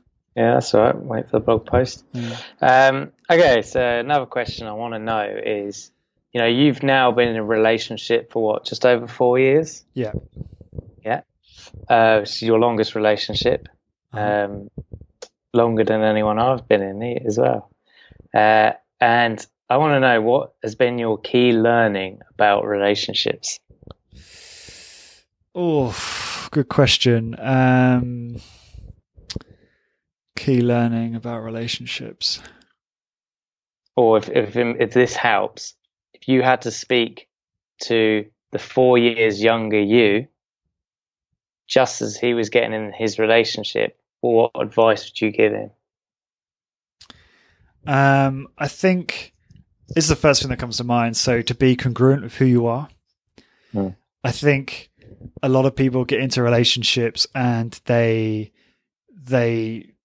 there's this really irritating meme that is still floating about in society, and it drives me mental. And it's this whole she's always right, don't upset the queen, just shut up and you'll be okay. It's this whole happy wife, happy life. Yeah, happy wife, happy life. That whole thing is just complete bullshit. And I think that meme is actually really detrimental because men actually act like that. So lots of people, lots of men in relationships, probably and women too, they kind of give away their power, and they aren't congruent with themselves, and they repress a lot of their desires and a lot of their feelings and thoughts and emotions because they're trying to keep the other person happy when ironically, that's only going to cause more resentment in your relationship. I think if you repress a lot of that stuff and you aren't just kind of embracing that confrontation when it comes up, when you want to express those things or have those conversations, then you're going to have massive resentment for your partner, and it's going to result in, a breakup or a very unhappy long-term relationship. So I think the big learning for me has been just trying to be congruent with who I am and trying to always be honest. And I think that I haven't always been that way, in that I've kind of, I guess, been influenced by the whole keep her happy, don't argue type of approach. But you're doing the other person a disservice if you do not act congruently and be honest and be yourself. Obviously, I'm not saying that you should be a dick. You've got to think critically about and carefully about what you're saying, but you just need to be, I've said it like 4 times though, but you just have to be congruent with who you are. And I think that is really important. So that's my biggest learning. Well, that's maybe not my biggest learning curve, but certainly the first thing that come to mind for me. Yeah. Cool. No, good advice. Okay. So where do you hope, or where are you taking the Corporate Warrior podcast and brand? Oh, cool. Good question. So the goal is to, it's quite simple really from a podcasting point of view. It's to try and do an episode every 4 or 5 days. I say 4 or 5 because I'm not confident I could do one every 4 at the moment. But it's to get an episode out every 4 or 5 days that is obviously related to optimizing health, business, or lifestyle. And it's trying to consciously improve every single episode. So becoming a better interviewer, producing better content, getting on better guests, like just always trying to improve in that respect. I should say better guests. I've got on some of the probably best guests I'll ever have. So I should. You just mean in terms of profile? I guess, yeah, but at the same time, like I like the fact that I do bring on people that have a very low profile because they're very exclusive interviews, and I think my audience enjoy those. How many interviews has Mark Sisson done or Rob Wolf? These are great guys, very intelligent guys, but they, they've been interviewed a lot, so it's nice to get on different people. And then I think so that's kind of like my goal is to have that frequency. And I guess long term, it would be to do more in-person stuff. So, for example, I'm looking to at some point fly back to the UK to visit James Steele and James Fisher at Southampton University. And I'm hoping we can maybe do some like in-person stuff, in-person podcasts, or maybe video some workouts, maybe create some more interesting content in that respect. At some point, I'd love to go to the US and do like another kind of, I guess, road trip where I can do more face-to-face stuff and actually meet some of my guests, and maybe do in-person interviews. That would be really awesome. But apart from that, I'm not really planning that far ahead. I think it's working well as it is, and it just needs to continue in terms of, producing high quality content on a sort of frequent basis. I think that's kind of the goal, the mission, if you will. I haven't thought about it any more than that. Cool. That's good. So I don't mean this question in the case of like corporate warrior. I guess it's more just a general life question, which is, what's been your hardest challenge you've faced in life, and how have you got past it, dealt with it, or whatever, or grown? Oh man, hardest challenge.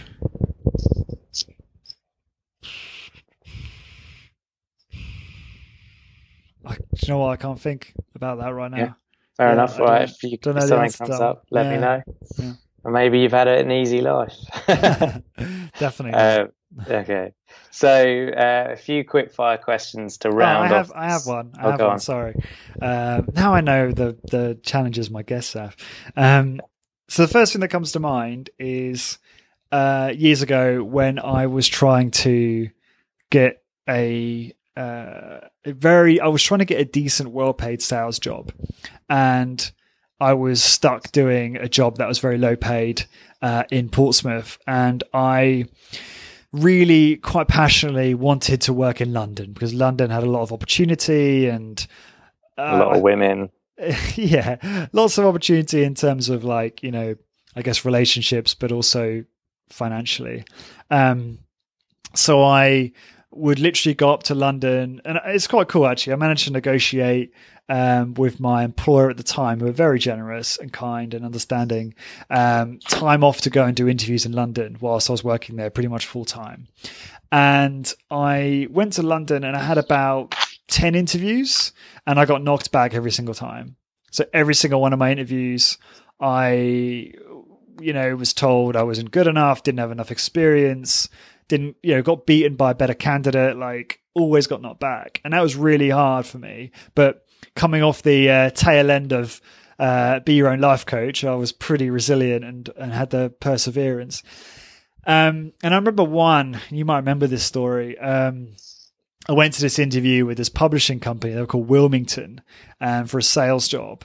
And I went and I did the first round interview. It was like a group interview of 10 people, and me and one other guy got asked back, and I was feeling really confident. I'd learned a lot. It's the other thing. I've learned a lot from the failure I'd had. So I'd learned so much from the previous like 8 or 9 interviews that I knew how to conduct myself better, and I knew I had a good chance of succeeding. And the night before the second interview, I went round Tom's house, who's one of my good friends, and he helped me. He was in a job that I wanted. He actually beat me to that job, which is kind of funny. But he he was, already doing really well in sales, and it was a kind of, I guess, an inspiration in that sense. So when I was with him, we did like a role play sales type thing where I pretend to sell him something. And we did a lot of preparation for that interview the following day. And went to the interview, absolutely nailed it. Like, did it by the book, and just felt like I did a really good job. And I remember the interviewer looking at me going, Lawrence, you're a great guy and you're going to be very successful, but you're not the guy I'm looking for. And I was like, what? And she was like, yeah, I'm looking for more of like a Rockweiler type sales guy. I think she said something like that. And I was like, what? She's like, yeah, I'm looking for someone more like fierce. And you don't really fit that. And I was like, oh man, like really, really, really bummed out. And I left the building and I just burst out into tears because I was so confident and so sure of myself. And then I remember like walking back to the train, and just as I stepped foot on the train, I jumped back off again and back onto the platform. I was like, no, I'm not going home. I'm not going home until I get this job. So I started trotting back to the office, and I started trying to call the person who interviewed me, the sales manager, and she wasn't picking up. So I called other people and called like the switchboard, and they just kind of, said, oh, she's not available, like call back later. And then I called my recruitment agent and I said, look, I didn't get that, but they said there might be other roles available in the business. Can you just call ahead and see if you can book an interview for me whilst I'm in London? Because, I'm traveling like 2 hours from Portsmouth to get here. So while I'm here, let's do some more. So I waited in a local Wetherspoons, which is for the Americans listening, that's a pub in all pubs all around the big UK. chain. Big pub chain, yeah. And I waited there for a couple of hours and then had something to eat. And then I got a call from the recruitment agent just saying, Lawrence, go home, mate. They're not interested. And then like shortly after that, I had another interview at a IT firm. It wasn't in London, but it was far more high profile and better paid. And, I got the job there and I nailed that interview. And that was, it was because of all of the failure I'd had previously. I'd met that challenge head on and I'd conquered it. And, if you fast forward, I was top sales guy at my previous employer and I absolutely smashed my targets and brought in multiple multi-million-pound contracts. And I think that, it's just funny how a lot of these people didn't see that in me. And I've kind of proved them wrong now, I suppose, but that's not their fault.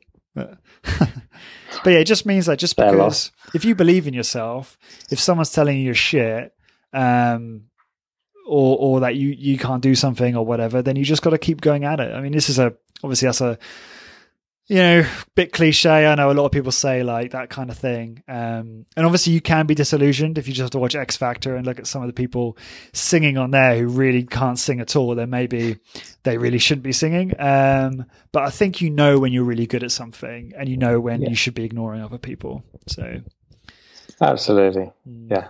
You can't always take even experts get it wrong all the time. Yeah. No one. The only person who gets it right 100% of the time is God, and I'm not even sure if he exists yet. Like, what I mean? So every expert doesn't always they tell the truth, but it doesn't mean it's right. Does that make sense? Tell their truth. Yeah. Sometimes you got to question and trust your judgment. Okay, some quick fire questions here. Is what's the meaning of life? Oh. Meaning of life. 42, yeah. Okay, first things that come to mind are love your work. Do meaningful work that fills you with joy and really is focused on your unique strength, whatever that is. Mm-hmm. Love your friends and family. It sounds so corny. Make time for what's important in life and spend your life doing things that you love. Spending time with people that build you up. I think that's it. I don't honestly think there's anything more to life than those things. I think, I guess be giving. I'm certainly not, I guess you could argue I am giving in in that the Corporate Warrior podcast is, I'm providing free content to help people, but I guess maybe to be more directly giving like charity work, things like that. I don't do any of that right now, which I should do. So those are things that I think are important for meaning in life, I think. Fair enough. Cool. What would you tell the 20-year-old you? Oh man, don't go to, no, that's after university. I enjoyed university, but I'm not sure if I would have gone in hindsight. I would tell that person, oh man, I would tell them that they don't need, it's funny because you almost don't, like, you hear people answer this question. They say, I wouldn't change anything because I wouldn't be here where I am now. And that's true. I fucking hate that answer. Yeah, it's a cop-out. Just answer the question. Yeah. Don't be. Yeah, it is. It is, because obviously that's true. And I have no regrets, and I am very happy where I am now. But honestly, if I had to take my mindset and talk to that young man, I would say to him, do what you love now. Right? Like do work you love now, work on your passions, because I know for a fact that I would be far better off right now than I am right now. I mean, again, no regrets, but I know I would be, I'd certainly be very, very wealthy. I know that. And not that that's the be all and end all, but it's just, like daily work compounded over multiple years, it's inevitable. You're going to be pretty successful if you put in the work. And I just would have started like thinking, I guess the other thing I would have said to him is like, just who cares what anyone else thinks, just do what you want to do in all areas of my life. So, because I was such a sheep. Like, I only went to uni because it was the done thing, because my mum wanted me to go. And actually, no, my mum was indifferent. She just wanted me to do something. She just didn't want me to be a slob. But all my friends were going, and I wanted to go because they went. And I think it's just a lot of pretty much all my decisions when I was that age they were just made by other people and not myself. So yeah, I just say to myself, just do what you want to do, and realize that you'll be far happier if you do that, and just do work that you love, and realize that you are awesome. Again, that sounds really cliche and corny, but like, I just didn't have the self-belief at that age. I think if you think you're capable of great things, then that's really important to achieving great things. So that would have been my advice. Yeah. Cool. No, good. And what advice do you have for those listening who want to live an amazing life?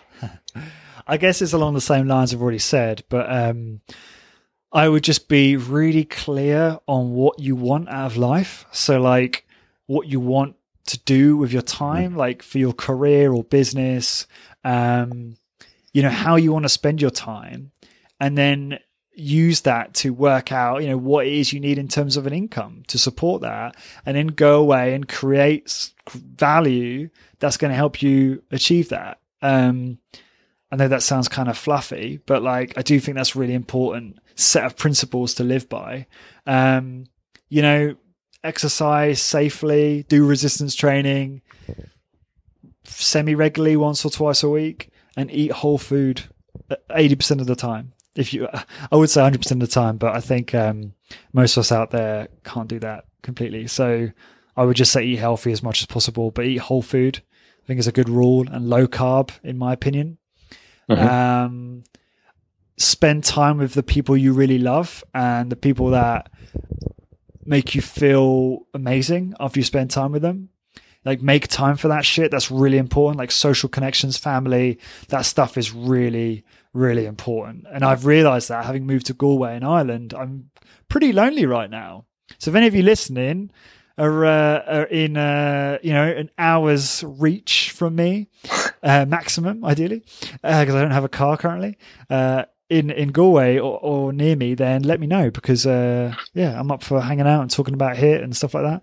So I've realized the importance of social connections, and I'm actually making an enormous amount of effort right now to meet people. I'm going to basketball pickup sessions. I'm attending entrepreneurial events and networking events. I'm going to a really nerdy session on Sunday where I'm going to be playing board games and stuff like that with like other nerds. So I'm like, you know, whatever, I'm just doing it. I'm just finding opportunities and trying to meet people because, yeah, it can be really, when you're lonely, especially think about it. Like I moved to a new country. I've got like Ash has a cousin here who's, I guess, a friend, and that's it. That's all I have. And I don't have a job, so I don't have friends in the job. I've just got my laptop and my phone and my internet connection, and that's it. So like, and it's not the same it helps doing stuff like this, like you and I talking right now. And obviously I've done a few like FaceTime calls, but ain't the same as being in physical contact or seeing someone physically. It's very different. And I do crave that right now. So it made me really appreciate that, which is cool. You know, it's a cool thing about getting out of your comfort zone and doing stuff like this, like moving to another country, is you kind of forced to like go, it gives you perspective. You're like, oh shit, actually, okay, that guy used to really annoy me back in England, but now I wish I could just hang out with him. It sounds silly, but like you really like makes you really appreciate that stuff. So, yeah, social connection's a big one. Yeah, no, I agree. That psychologist I mentioned earlier, Stephen Hayes, his email signature is "Love isn't everything; it's the only thing." Yeah. And I love that. And I think social connections is a form of love, connecting and bonding with fellow human beings or even animals, trees, whatever, is a kind of form of love. Completely. Those read more about Alan Watts will understand that and find out more about that. Okay, so billboard question. You got a billboard in Galway. No one's going to see it because no one lives there, but you've got one anyway. I'm joking. What do you have on that billboard for everyone in Galway to see? Do what you love. I've got a picture on my wall in my hallway, and it says, "Do what you love what you do." And I just think it's really important. Yeah. I know it's hard for people that just caveat this. I know like people that have got families and mortgages, and they've got a kind of monthly bills and income they need to achieve. And I understand that it's really difficult to make time to do what you love, but your life is wasted if you don't. And if that means that you're, again, I know people are going to just disagree with this because they put more value in their time outside of their work with their family, and the job is just a means to an end. But if you're doing a job 8 hours a day, and let's be honest, like most people in jobs don't enjoy what they do. I think that's fairly. Yeah. People might think that's controversial. I saw a stat; it was something like 60%. Yeah, and you just have to think about it, right? Industrialization has created all these jobs because they served a society that is a bit outdated now, and you've got all these jobs people are doing where they don't really enjoy them. And you think about it, it's 8 hours of your day. That's your finite resource being used doing a job you fucking hate or really don't like that much, or that you just put up with, when you've got unique abilities. Everyone's got something, and it's like, spend time doing that. And if you can't do it right away, just do it once a week or do it in the evenings. Yeah. And then hopefully you can transition over at some point if you can figure out how to make an income from it, which is a whole nother conversation. But yeah, do what you love, I think, is my message to the world. I don't know whether that would resonate with people if they drove past it, but yeah, I think that's a good one. And I think another one is, even if you can't do what you love, or you can't be asked to fucking try and do what you love, it's try and find the love in what you do. That makes sense. Like was it Martin Luther King said, if you're a street sweeper, be the best street sweeper in the world, or something like that. And it's like, and that's where mindfulness and things like that comes in. When you get good at that, even a job that you don't really enjoy, if you start to become mindful in it, you start to become more focused and engaged and more likely to get in flow, and you're more likely to enjoy your job. I saw a meme on someone spray painted this bus stop, and it said, "Mondays are all right. It's your job that sucks." Oh man, I love that. Oh, just on that, what about Jocko Willink? If anyone here is like moonlighting, which is a way of saying, working on your own. If you're in a job and you're about to work on a business on the side that you're trying to move over to, and you're doing that like early hours, and it means you have to get up early, and you need some motivation. Follow Jocko Willink on Twitter. It's awesome, and he's hilarious, and he does these like grayscale, I think is what you call it, videos where he gets up at like 4:30 every day and takes a picture of his watch to show what time it is, and then he does like some mad workout, and then he records like some advice at the end of it, and like one of them was like, "Oh, what's that Monday?" Yeah, what was he? Oh God, I've ruined it now. I can't remember. No, it's like, "What's that Monday? You talking to me? I'm faster than you." Like, and he's just all about like, don't let any of that stuff get to you, and he's all about self-discipline, and it's just very, very is freedom. Yeah, he's very motivational. I love it. So, well, yeah, he was a Navy SEAL, wasn't he? He's going to be. Yeah. Exactly. But okay, so last question then is, how can people support you and the show? Just share it. Share the content that you really enjoy. It'd mean a lot to me. Just go to 15minutecorporatewarrior.com/podcast and just copy and paste that link and send it to someone who you think would really benefit. That would be one of the most helpful things you could do. I guess secondly, if you've got time, just head on over to iTunes and leave a review. That helps promote the podcast and improve the ranking. It takes 5 seconds. iTunes don't make it incredibly easy. I think you have to have an iTunes account. But yeah, if you could go over to iTunes and leave a review, that would be really helpful. Yeah. Cool. And what's this Patreon thing you mentioned earlier? So I've just started a Patreon page. That's Patreon, Patreon. So patreon.com/corporate warrior. And that's basically Patreon is a website that enables followers to support creators. So if you go on that page, there'll be different rewards that you can get for contributing a small amount of money every month to support the podcast and the blog. And the rewards are things like you get private content, sneak peeks on future content. You'll get access to free ebooks, to Skype calls, either group calls or one-on-one, depending on the level of contribution you make. So there's some cool rewards there that I think a lot of you guys will enjoy. So if you want to hop over and take a look at that and decide to make a contribution, that'd be great. Cool, great. Well, that wraps up my interview. I hope people have appreciated getting to know you more as the host of the show they listen to every week, I'm sure. So yeah. Yeah, no, thank you very much, mate. Like, you have a great interview style, obviously, because you have a very successful podcast as well, OCD Stories. That does all right. Or the OCD Stories, isn't it? The OCD Stories. And yeah. So for everyone listening, thanks for taking the time to listen to this. I think it's been one of the longest podcasts ever.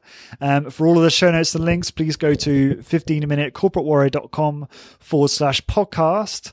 And on there, you'll be able to see all 63 episodes or 64 episodes and all of the links and resources therein. So thanks very much for listening. I hope you enjoyed that. Before you head off, head on over to corpwarrior.com to get your free ebook with 6 interview transcripts of some of my top guests, including Dr. Doug McGuff, Drew Bay, and Bill Day Simone, on how to optimize muscle gain, fat loss, and overall health in an efficient, effective, and sustainable way. These transcripts are not verbatim, deliberately. Instead, they've been transcribed in an easy read format to make it more enjoyable and easier for you to quickly pick out what you need and start getting results. To get your ebook, head on over to corpwarrior.com, that's CORP warrior.com, and enter your email address. Then check your email for an email from me with a confirmation link. Once you click the link, you will be instantly redirected to a PDF version of the transcripts.